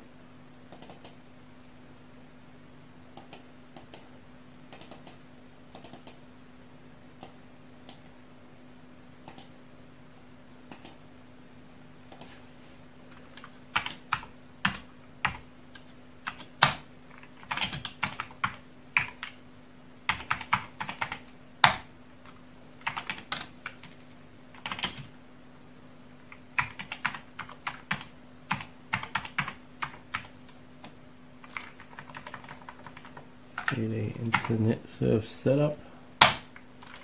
Yeah. Then we want to LHAX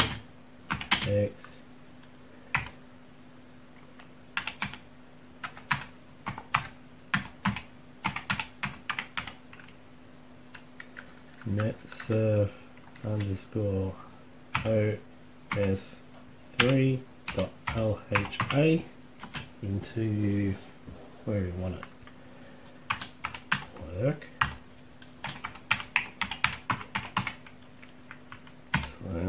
/download/net surf set up /AmiSSL. I'm missing an F. Yeah, netsurf setup. Let's try that. Yeah, no, we want the SSL. Let's do the SSL. Let's not do that one. AmiSSL 4.12. Make sure the 4's there. Hope it starts. Why isn't it extracting? I don't know why it's not extracting. I'm going to delete that file because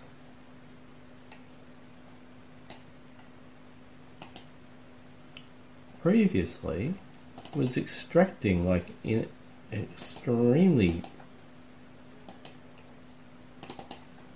productive manner.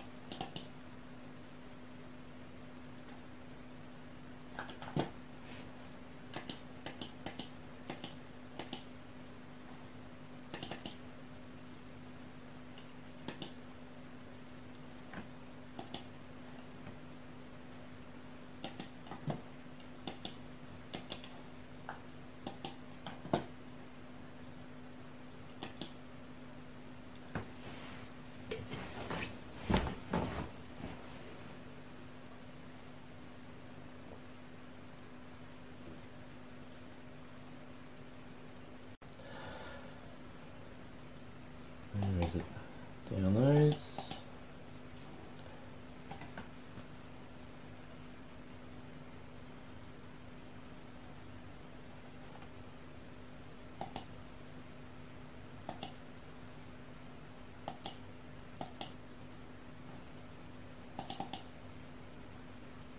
Let's drag that into here. Into our netserf folder. I'll rename that.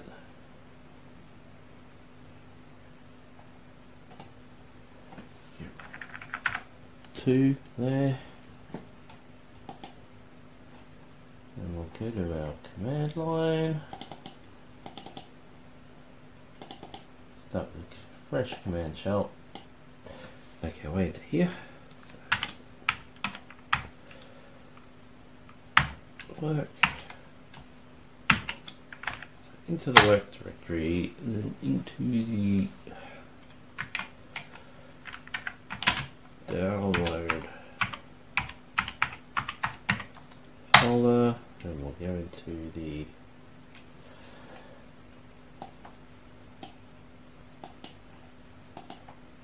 netserf setup folder.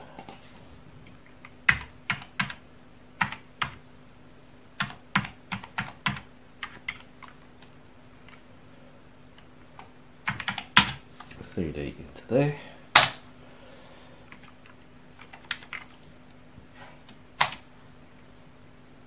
And then we'll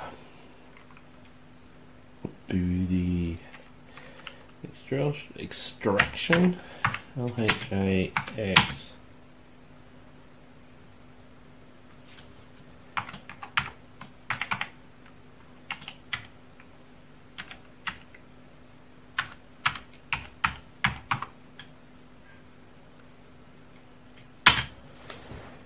what I may do actually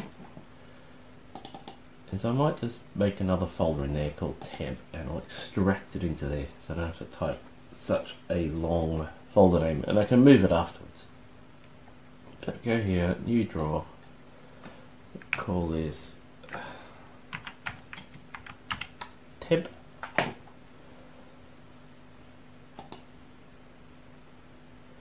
Like so, yep, I can go in there, and we'll go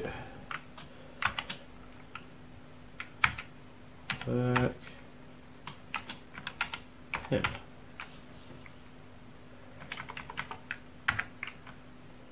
We do need that 4 there. Ah, yeah, okay. The 4 is a little sticky. I'll make sure that matches up with this file name here or here. Yeah, that looks good, and let's give that a shot.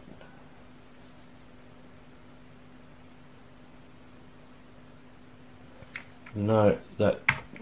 Let's try that.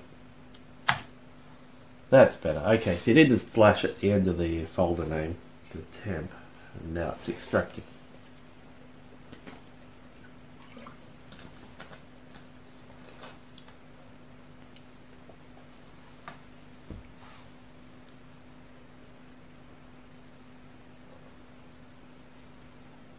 Okay, FTP timeout error. That's fine. Now this is quite a big program, so it'll take a while. It looks like all the source code in a particular folder there called developer, or it could be code used for integrating or something for other software developers. Alright, it's done. Let's have a look.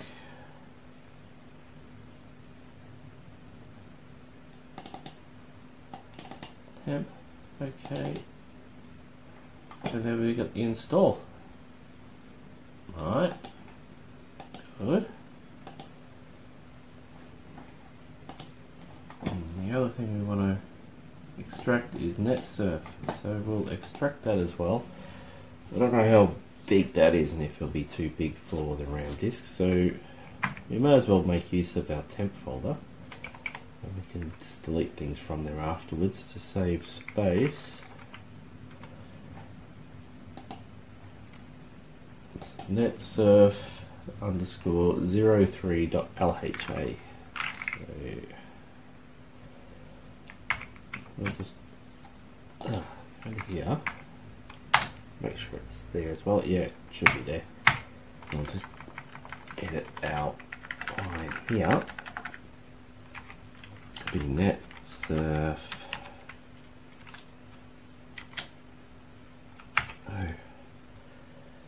S3 LHA with the temp folder. Like so. Let's Control C. Said the folder already exists. It might be copying over the folder I already have there for some reason. Okay, let's create another folder in the temp then, called net surf, net surf. Yeah, okay. So we create another folder in there called net surf, and we can move that out the way, and we'll go to here, net, like that. Then we'll see if it extracts without saying it's going to write over anything. Yeah, good.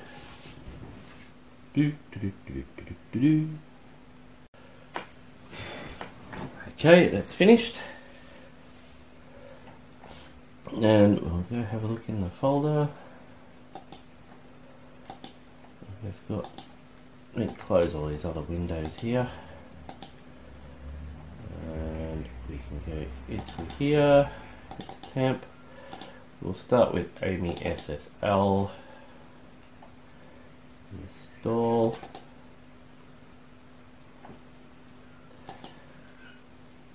So Amiga OS3.x in our case. Proceed. It wants to create a directory. I'm going to create a folder. You can actually make a new folder here. So I'm going to show drives. Let's put it in the system.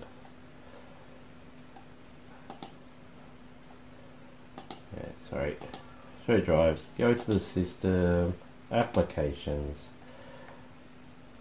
where I've been putting things, make new drawer, create icon for drawer, enter complete path of new directory. Okay, we'll call it AmiSSL, AmiSSL. In the system folder, applications / AmiSSL. It'll create a new directory there. So that's where it's going to go, and I click proceed.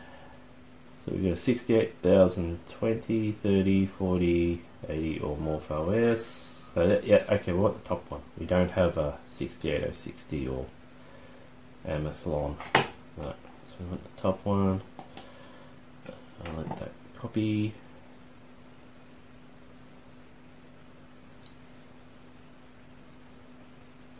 Yes, we would like it added to the path. Thank you very much. To assign added to user startup. Yep, proceed. A reboot for modifications to take effect. Okay, so we need a reboot for those changes to take effect. Proceed.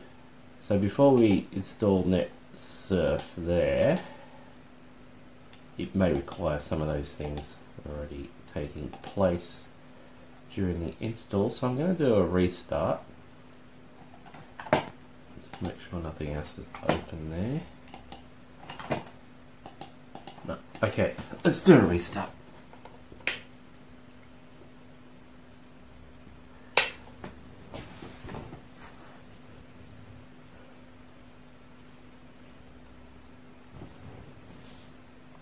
Now, go here, temp, net surf.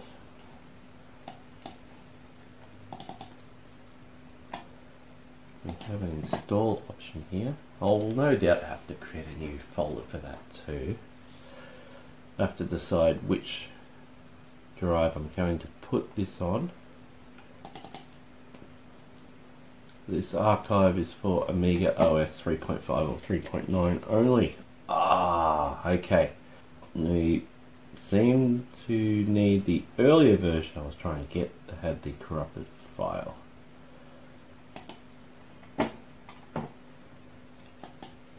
Let's download another copy that I've downloaded. Go to here.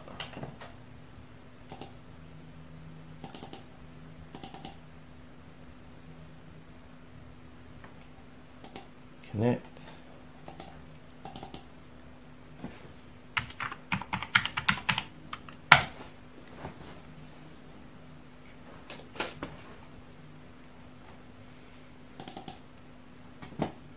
Go into there.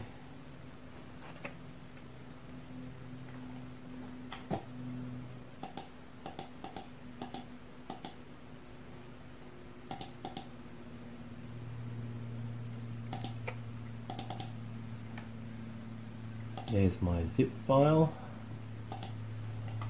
which I'm going to put into that temporary folder there.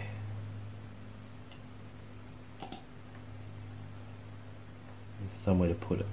Get.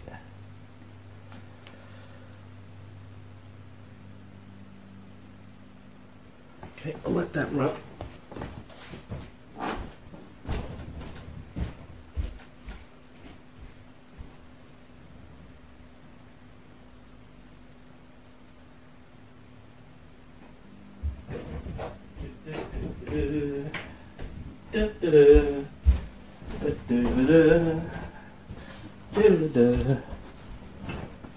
Did we get the whole file or not?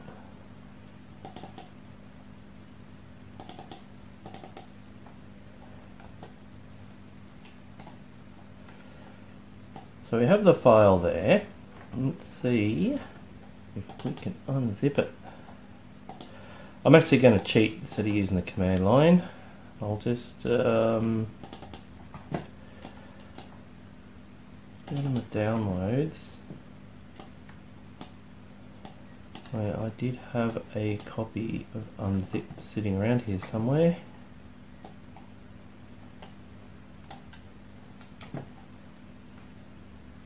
Unzip here. We don't want PKA zip because it's too old. So we're going to here.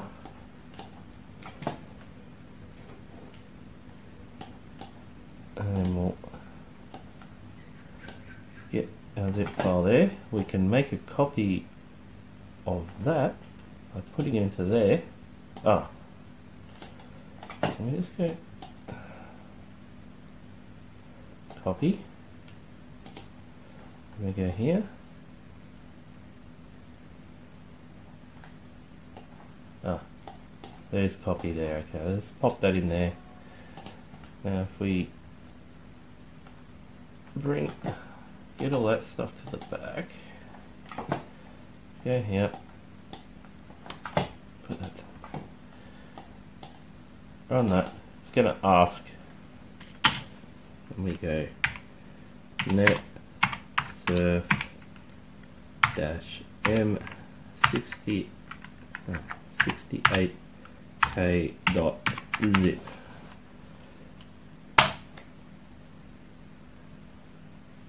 There we go.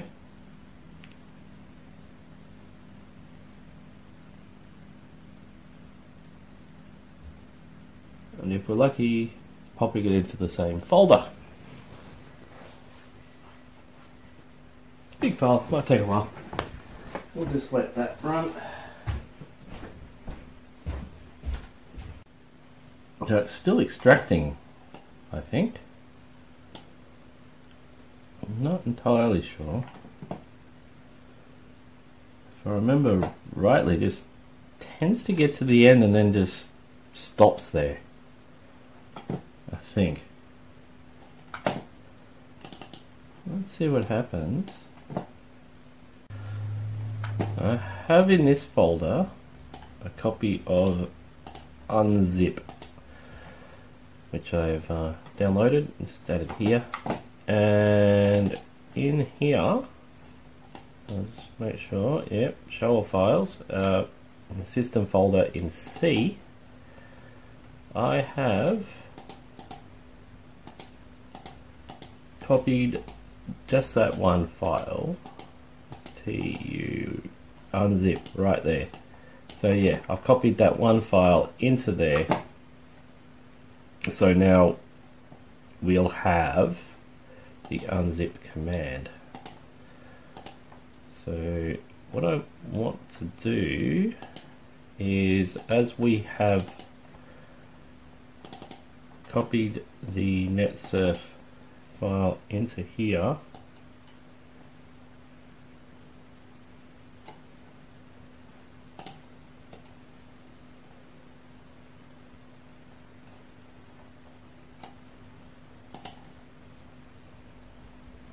yep, as we've copied the file into here, as we have downloaded the netsurf file into this folder here, which was in temp netsurf, I'm going to create another folder in there called extractor. It's getting a little messy, but we'll probably end up deleting all the stuff we don't need afterwards anyway. While that's there, we want the command line. So go to the work folder, dir cd temp cd net surf. Yeah, right. There's our zip file. So we want unzip net surf -m68k dot zip, and we want -d. D tells it which directory to extract to, which is work colon downloads, not downloads, sorry, my mistake, work colon temp net surf extracted. There, we want it to extract into that folder, otherwise it'll extract somewhere else. I don't know if it extracts into there or anything. No, nothing in there. So it will extract into that folder there. So that's what we want, providing I've got the file name extracted right. I didn't make a typo or anything. Anyway, let's press enter, see what happens. Right, it's doing it.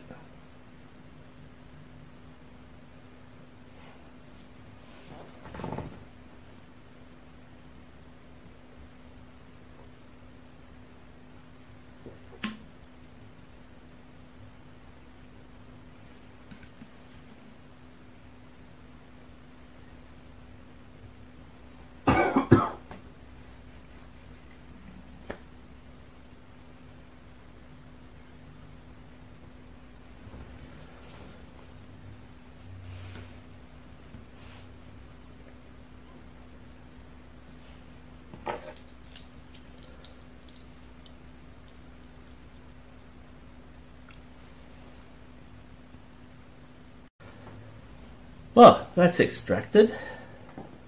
So we should see that in the folder. So let's just go dir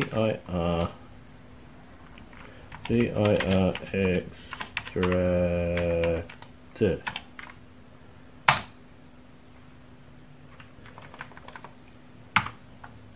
Try that again. What? Ah, making typos. dir extracted. Well, let's put that folder in there. Let's just go have a look at that folder. We don't need this anymore. There's that in here. Extracted. There. netsurf. Right. Now, We seem to have NetSurf and NetSurf AGA. This is an Amiga A1200, so we do have AGA. So do I run this one, I guess? Hard drive still flicking away. Oh wow! Oh, that was exciting. I got so far, and then let's suspend that, I guess. Now what do we do?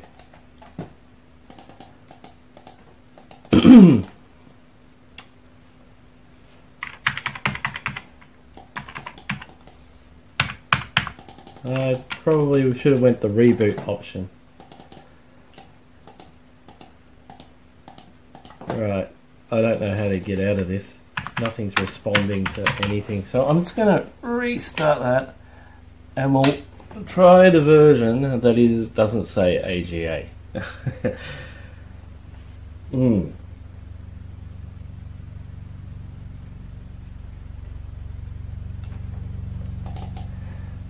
Temp.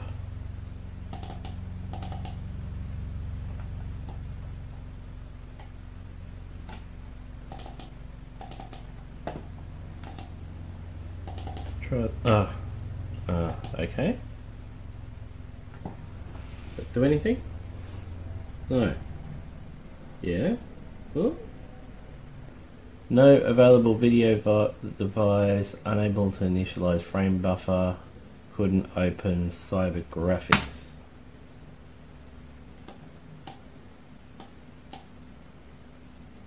I'm guessing that didn't work.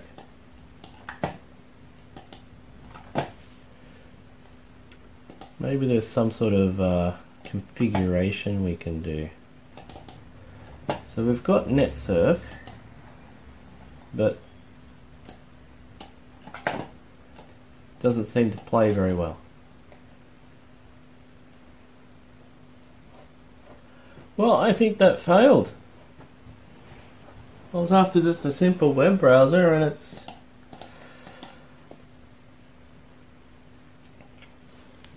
not really done what I wanted to do. Now I've got a blank screen. Oh, fuck. Turn it off. And now, appears to be having trouble. Yeah, that didn't quite go as I'd hoped. So we couldn't get a web browser running. There may be other options. But that, sadly, hasn't worked so far. Looking around on the internet regarding that error. 8000004. So that's an 8 with 7 zeros and a 4 at the end. The only thing that came up was NetSurf. It was more to do with running it in UAE, but did mention something about an FPU. That seems to be in some situations it needs an FPU, and with NetSurf and other situations it doesn't. I'm not entirely sure. It was translated from another language into English, and yeah, from Finnish. So it could have been something lost in the mistranslation, but I can disable the FPU and then see if NetSurf will run. It'd be interesting to know. So I'm going to click reboot, and it's gonna die. I'm not going to be able to do anything. So let's turn that off. I'll unplug the Plipbox, and we shall modify the. Actually, I'll just disconnect. I'm gonna get underneath this thing. So let's unplug everything on the unit and that. So I can tip it up this way a bit to get into this trap door underneath, and I'll set the jumper for the FPU on here into the off position. So I just unplug it from the board, move it one slot across into the off position. Hopefully that does what it says and turns off the 682 FPU that I've put in there without needing to remove it, because I don't particularly want to remove it. Let's try to put this thing all back together again without breaking those wires there, preferably.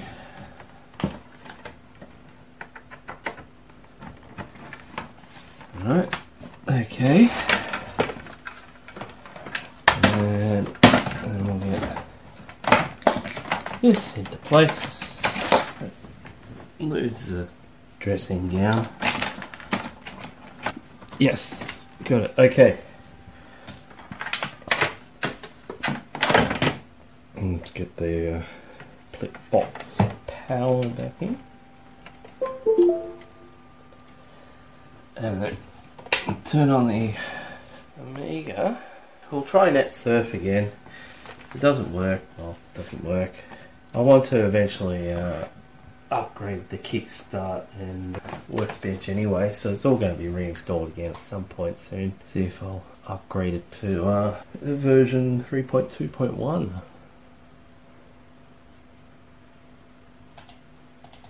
But for now, it will be what it is. So let's go all files. Rightio. We'll may return to NetSurf another day after maybe some later upgrades. But for now, let's try a different web browser. So we'll just go down to here. No, we don't want that.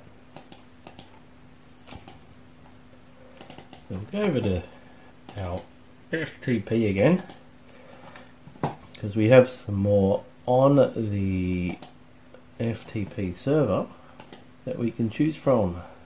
Let's just see if our network is working. No, it does not seem to be working. So I'll abort that and we'll restart the computer. Plug the pillbox back in. Amiga back on, and we'll download a version of AWeb. I don't think there's been any updates on AWeb since near the end of the 2000s, but we'll try one of those.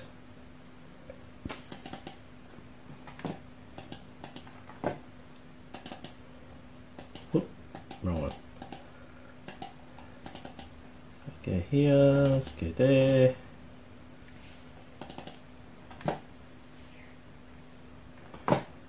Connect. Connect. There we go.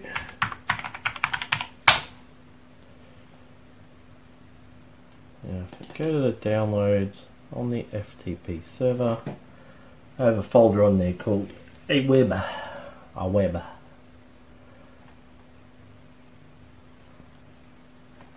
There it is.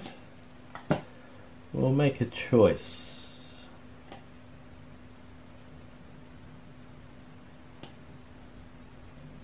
There is a light and there is a full.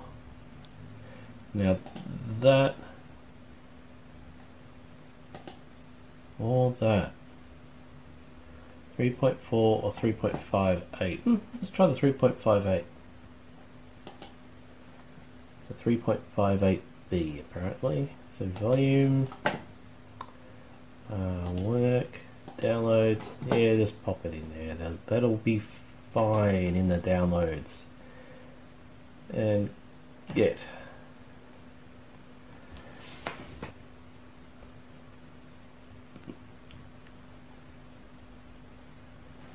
Okay, so exit that for now. So we've got a few versions there we can test. There's one that specifically says 020. Well, that one says 020. I might just download both those anyway, just to be sure there, to save on a little of going back and forth. And we'll exit that, and that, and that, and that, and go into here, downloads. They should be in here. Your files, and just clean that up a bit. Right, there's our AWeb things there. I'm going to create a new folder in here to move those AWeb files to.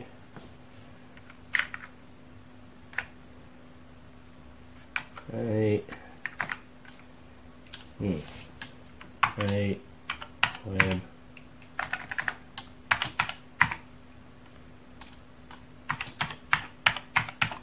browser. Now where did that go? Down here. Right, so move that into there, that into there.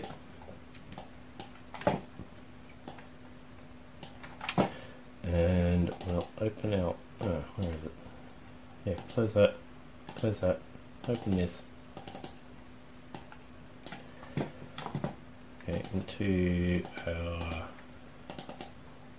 command, yep, shell. Into the work drive, into the downloads folder. Oh, yeah, my it doesn't always work. It seems to work most of the time. And then we'll go into the AWeb browser, and we'll before we get too far, let's go into a temp folder here. I'm going to delete these for now. You can always extract them later on. It's going to save some space on the drive. And they'll extract those other files into here. Same with this one. It's already installed somewhere else, so I don't need it there. And I have the original archive, so I can just get rid of that. Anyway, let's make a folder in here called, look, AWeb. Oh, I missed the A again. Oh, I want to call it AWeb, not web. Okay. AWeb. AWeb. AWeb. Come here. LHA X. What do I want to do first? Let's do the. We'll just do the more recent beta release. That's fine, which is the 3.5.08. I did try to download 09, but the link was broken apparently, so 08 it was. The 68K underscore 2006041.LHA into work.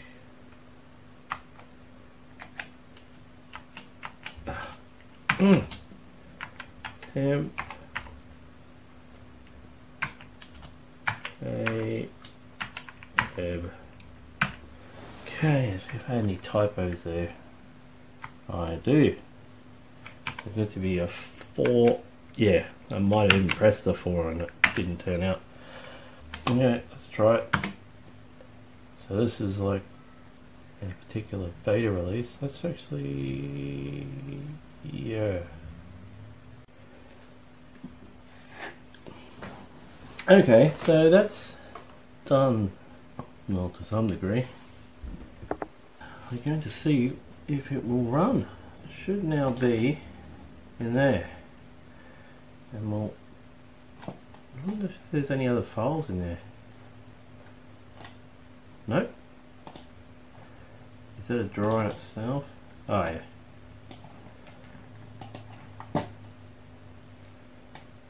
Well, they're interesting looking icons. we have an install option. Oh, let's try it.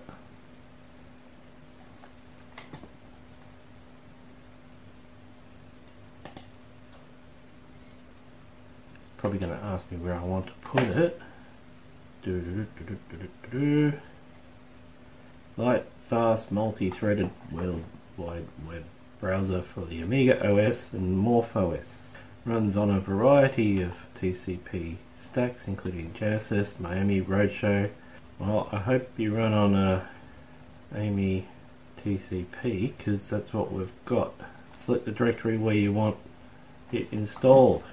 I would like you to be installed in my applications folder over here.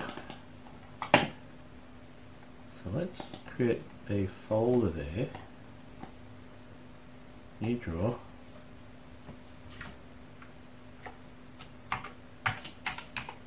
AWeb.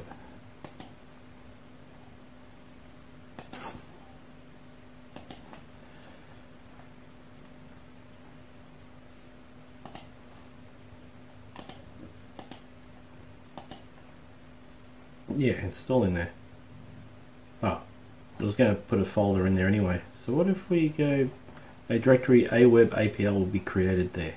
Okay, we won't create, we might delete that one afterwards. We'll just have this AWeb APL, AWeb underscore APL directory, which it'll plonk in there, which I'll be happy with.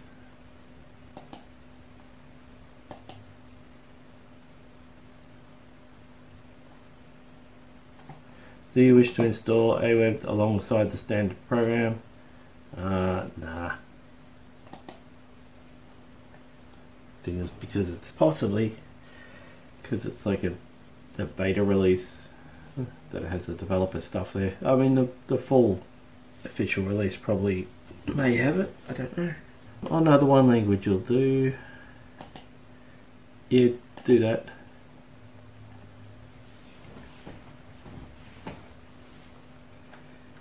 Yep, it's got more. You got the README. I should remember to enable my the floating point unit actually, because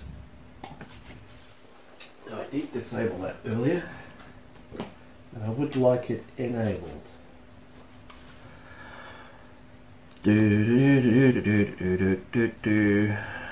Alright, that's typical README, that's fine. I'm going to close that. No. Please check the included in this archive for setting up internal image decoders.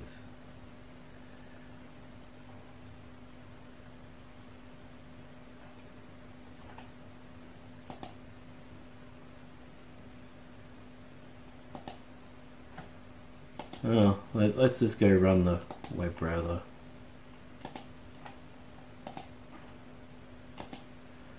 Close all this stuff. I'm just going to close it all. I think I was in the folder, but I'm just going to close everything. Go to applications. So it's created the web browser there. This one should be empty. So I'm going to delete that one.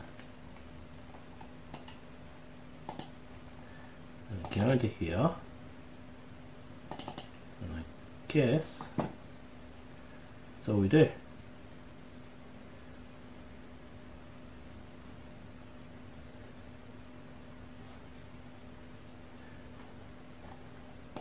Well, that's achieved a bit more than NetSurf did by actually letting us browse a locally HTML file that's on the local system. So let's see if we can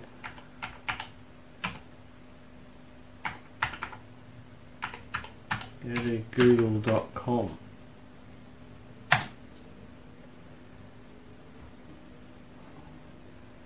Cookie back over SKUs, go accept. Yeah, I hope there's a way to be that we can automatically accept all these cookies. because that would get extremely fucking irritating. Oh no! Same error. I've encountered the same problem. What does the reboot do here? Is it going to reboot or hang?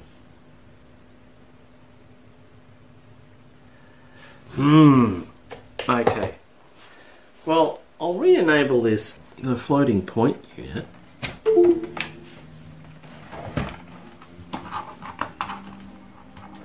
We got a little further. We're still not quite there. It certainly turned out more challenging than I originally anticipated. Ah, good, okay. Now, let's... yes, let's what, you may ask? That'd be a fair question. This is actually my first proper plug in the Plipbox. That's what we shall do. Okay? And then we'll turn this back on. And we're going to try the web browser again. Because it was a little disappointing. We got further. I actually got excited thinking, I could use this.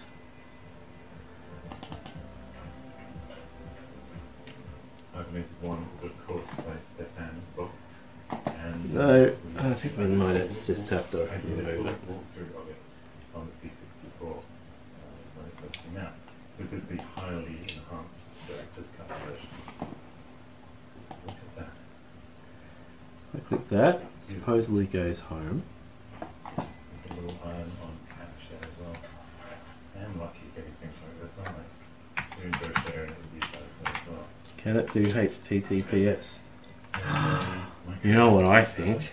What if we try a website that's not HTTPS? I'm wondering if it's the SSL stuff that... Let's try this the HTTP site. I've got one open on another. Ami dash money from watching the local video.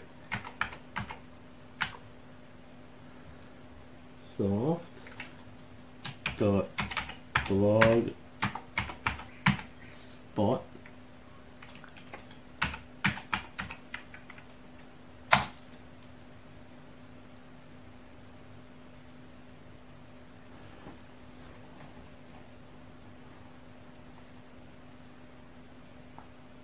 Now I have AmiSSL installed, so let's go use unsecure.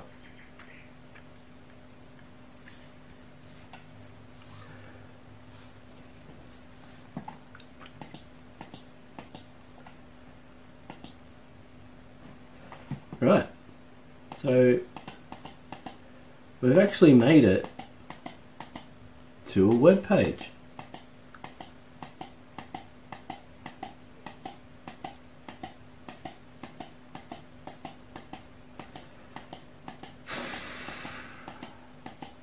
Interestingly enough. But what happens if we go to a HTTPS page? I think that's when it locks up.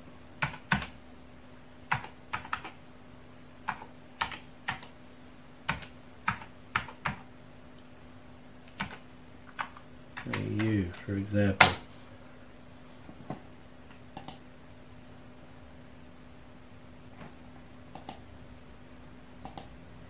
Yeah, this is about when it locked up last time. Oh no!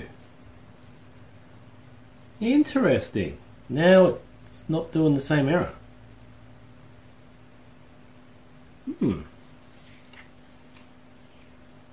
I did enable the FPU though, so maybe that's all it needed. Well, it looks like we actually have some success here now. So let's go hi there. and see if we can actually do a Google search.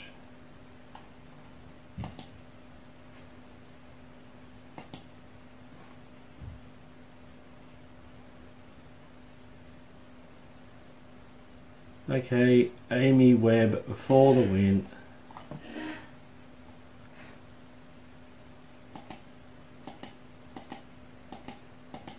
Yep. Oh, sorry, Amy Web? No, A Web. A Web for the win. A Web for the, yep, you've done it. And I should be able to click on something. Let's go. Let's learn how to use the term hi there. See how long that takes to load.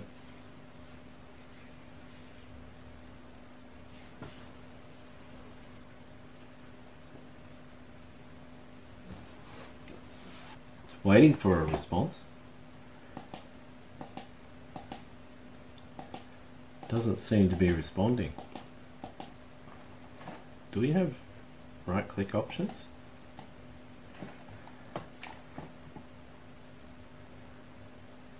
We don't have different browse tabs or anything, do we? Open, I got a new window. Okay, we could have multiple windows.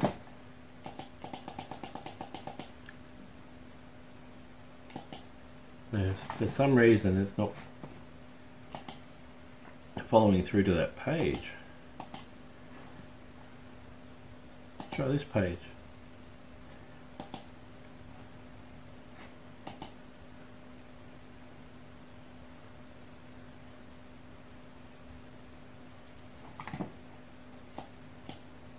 Yeah.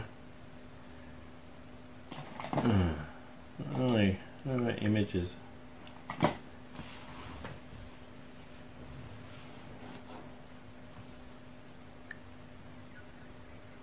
Well, images works. All the images look the same.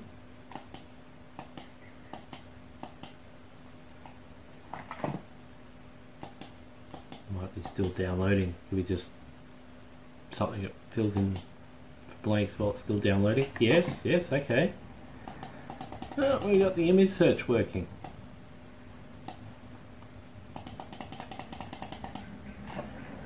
Rather limited palette, obviously, but that is indeed functional. Okay, it takes over the whole screen, so I can't. What if I click that? Okay, so you can shove it behind and play around with the other windows, then you can come back to it. Takes over. No, come back to the front. Right.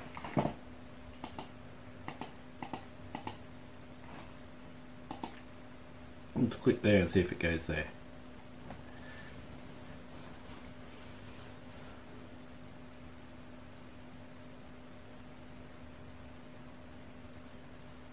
Wow. Not a lot happening there. Might be some options in here. We could adjust to speed things up, like reduce what is being downloaded, etc.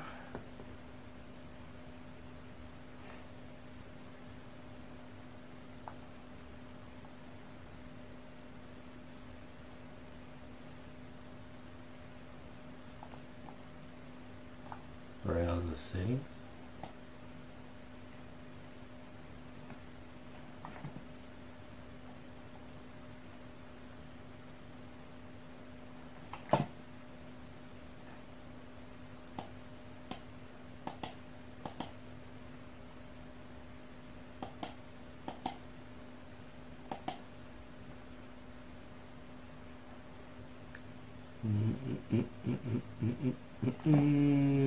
Okay.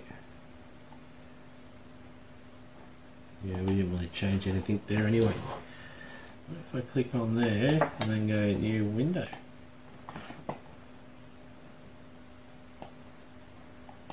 How do I switch windows?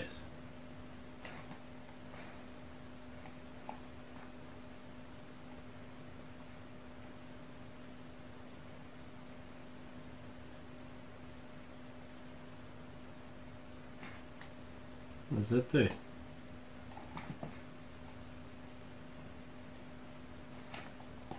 Don't know.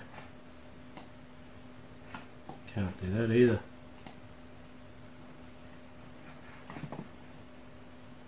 Let's cancel. Quit.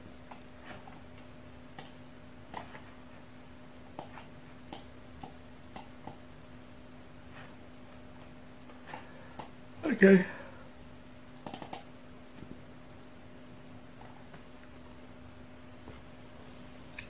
Gonna have another look.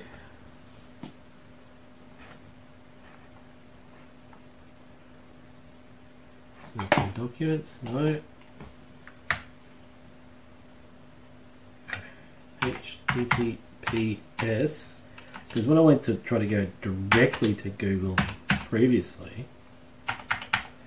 it actually crashed. So I just want to double check it's not going to do that. Yeah, no, it seems to be fine. That's looking pretty good. But I couldn't get to any other pages.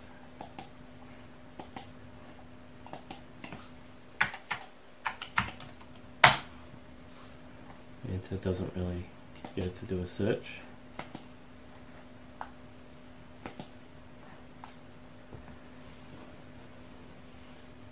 I mean, I would expect it to be a little slow,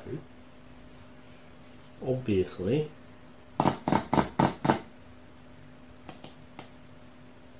However, I don't know if it's doing anything at all at the moment.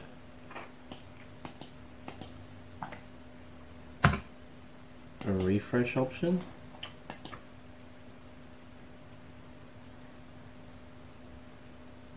Yeah.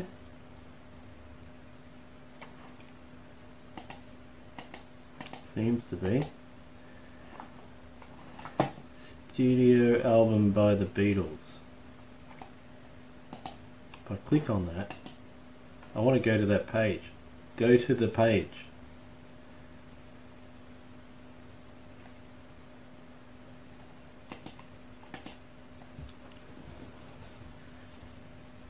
The Beatles help.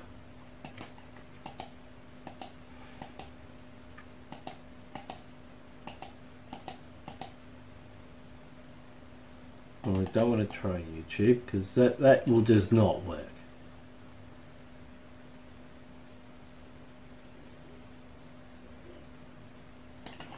I definitely don't want to go to YouTube.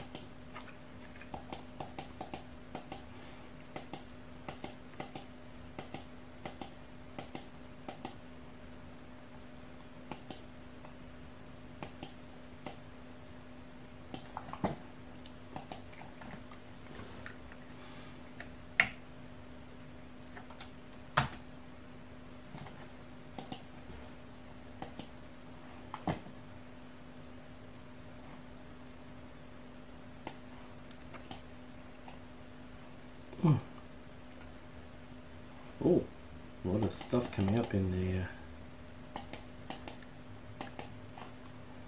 Wikipedia. Yeah.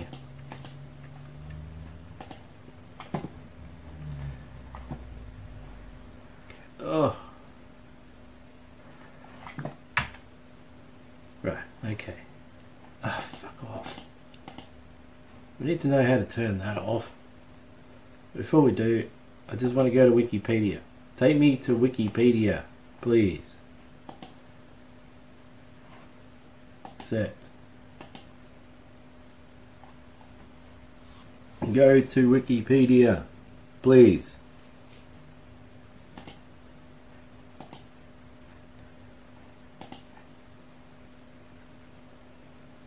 Okay, we can't seem to get to any other pages for some reason.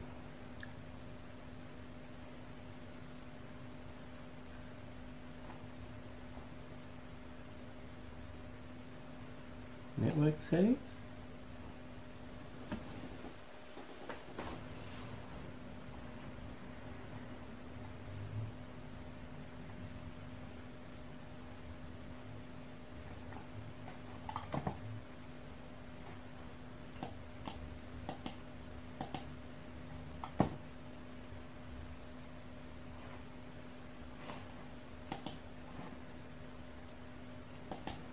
take that off.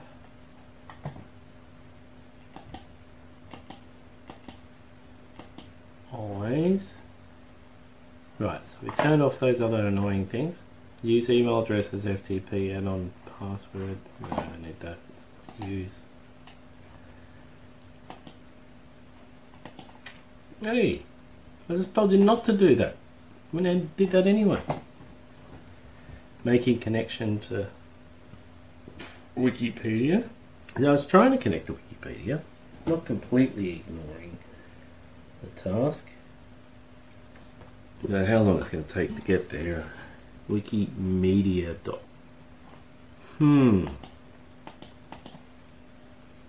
Well, it's doing it. I'm still scrolling up and down here. Oh, that's painfully slow. Oh no, it did. Well, it couldn't get there, but I tried. Let's try it again. Let's see if I can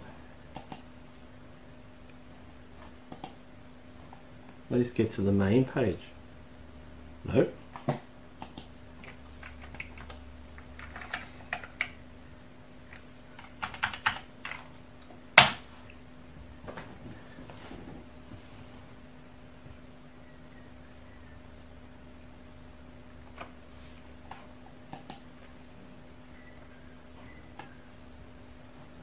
Nah. We've hit some sort of limitation here, I think.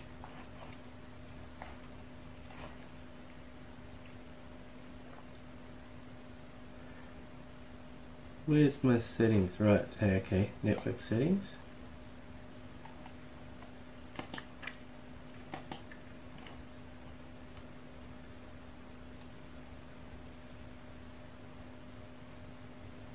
Use cookies always. And one, okay, let's save it. So we can't get to Wikipedia for some reason.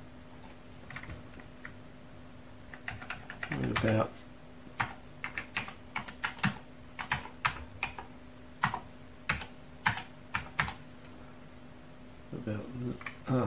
missing an S. No, it's a Z actually. There's a Z on that page. Let's see if I go there. Yeah, we'll go there. That's a website I'd set up.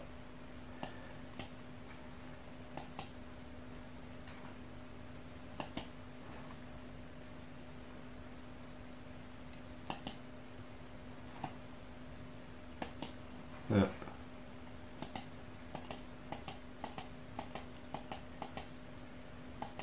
So we've achieved some sort of web browsing. From there, probably experiment with other web browsers, etc. But that is functional. There's nothing that's not functional about that. Like, you just got to find a good browser that's going to do the job. And there are paid versions. If I upgrade the OS, there might be a better option there too. It's just a matter of looking into it. But the exercise was just at this stage, get the networking going and see if we can get on the network and the internet. That has been achieved, so I'm happy with that for now. And I can spend some time fiddling around and seeing what else I can achieve, maybe some better web browsing, etc. within the limitations of a computer that was first released in 1992. Thanks for joining me. Till next time, bye.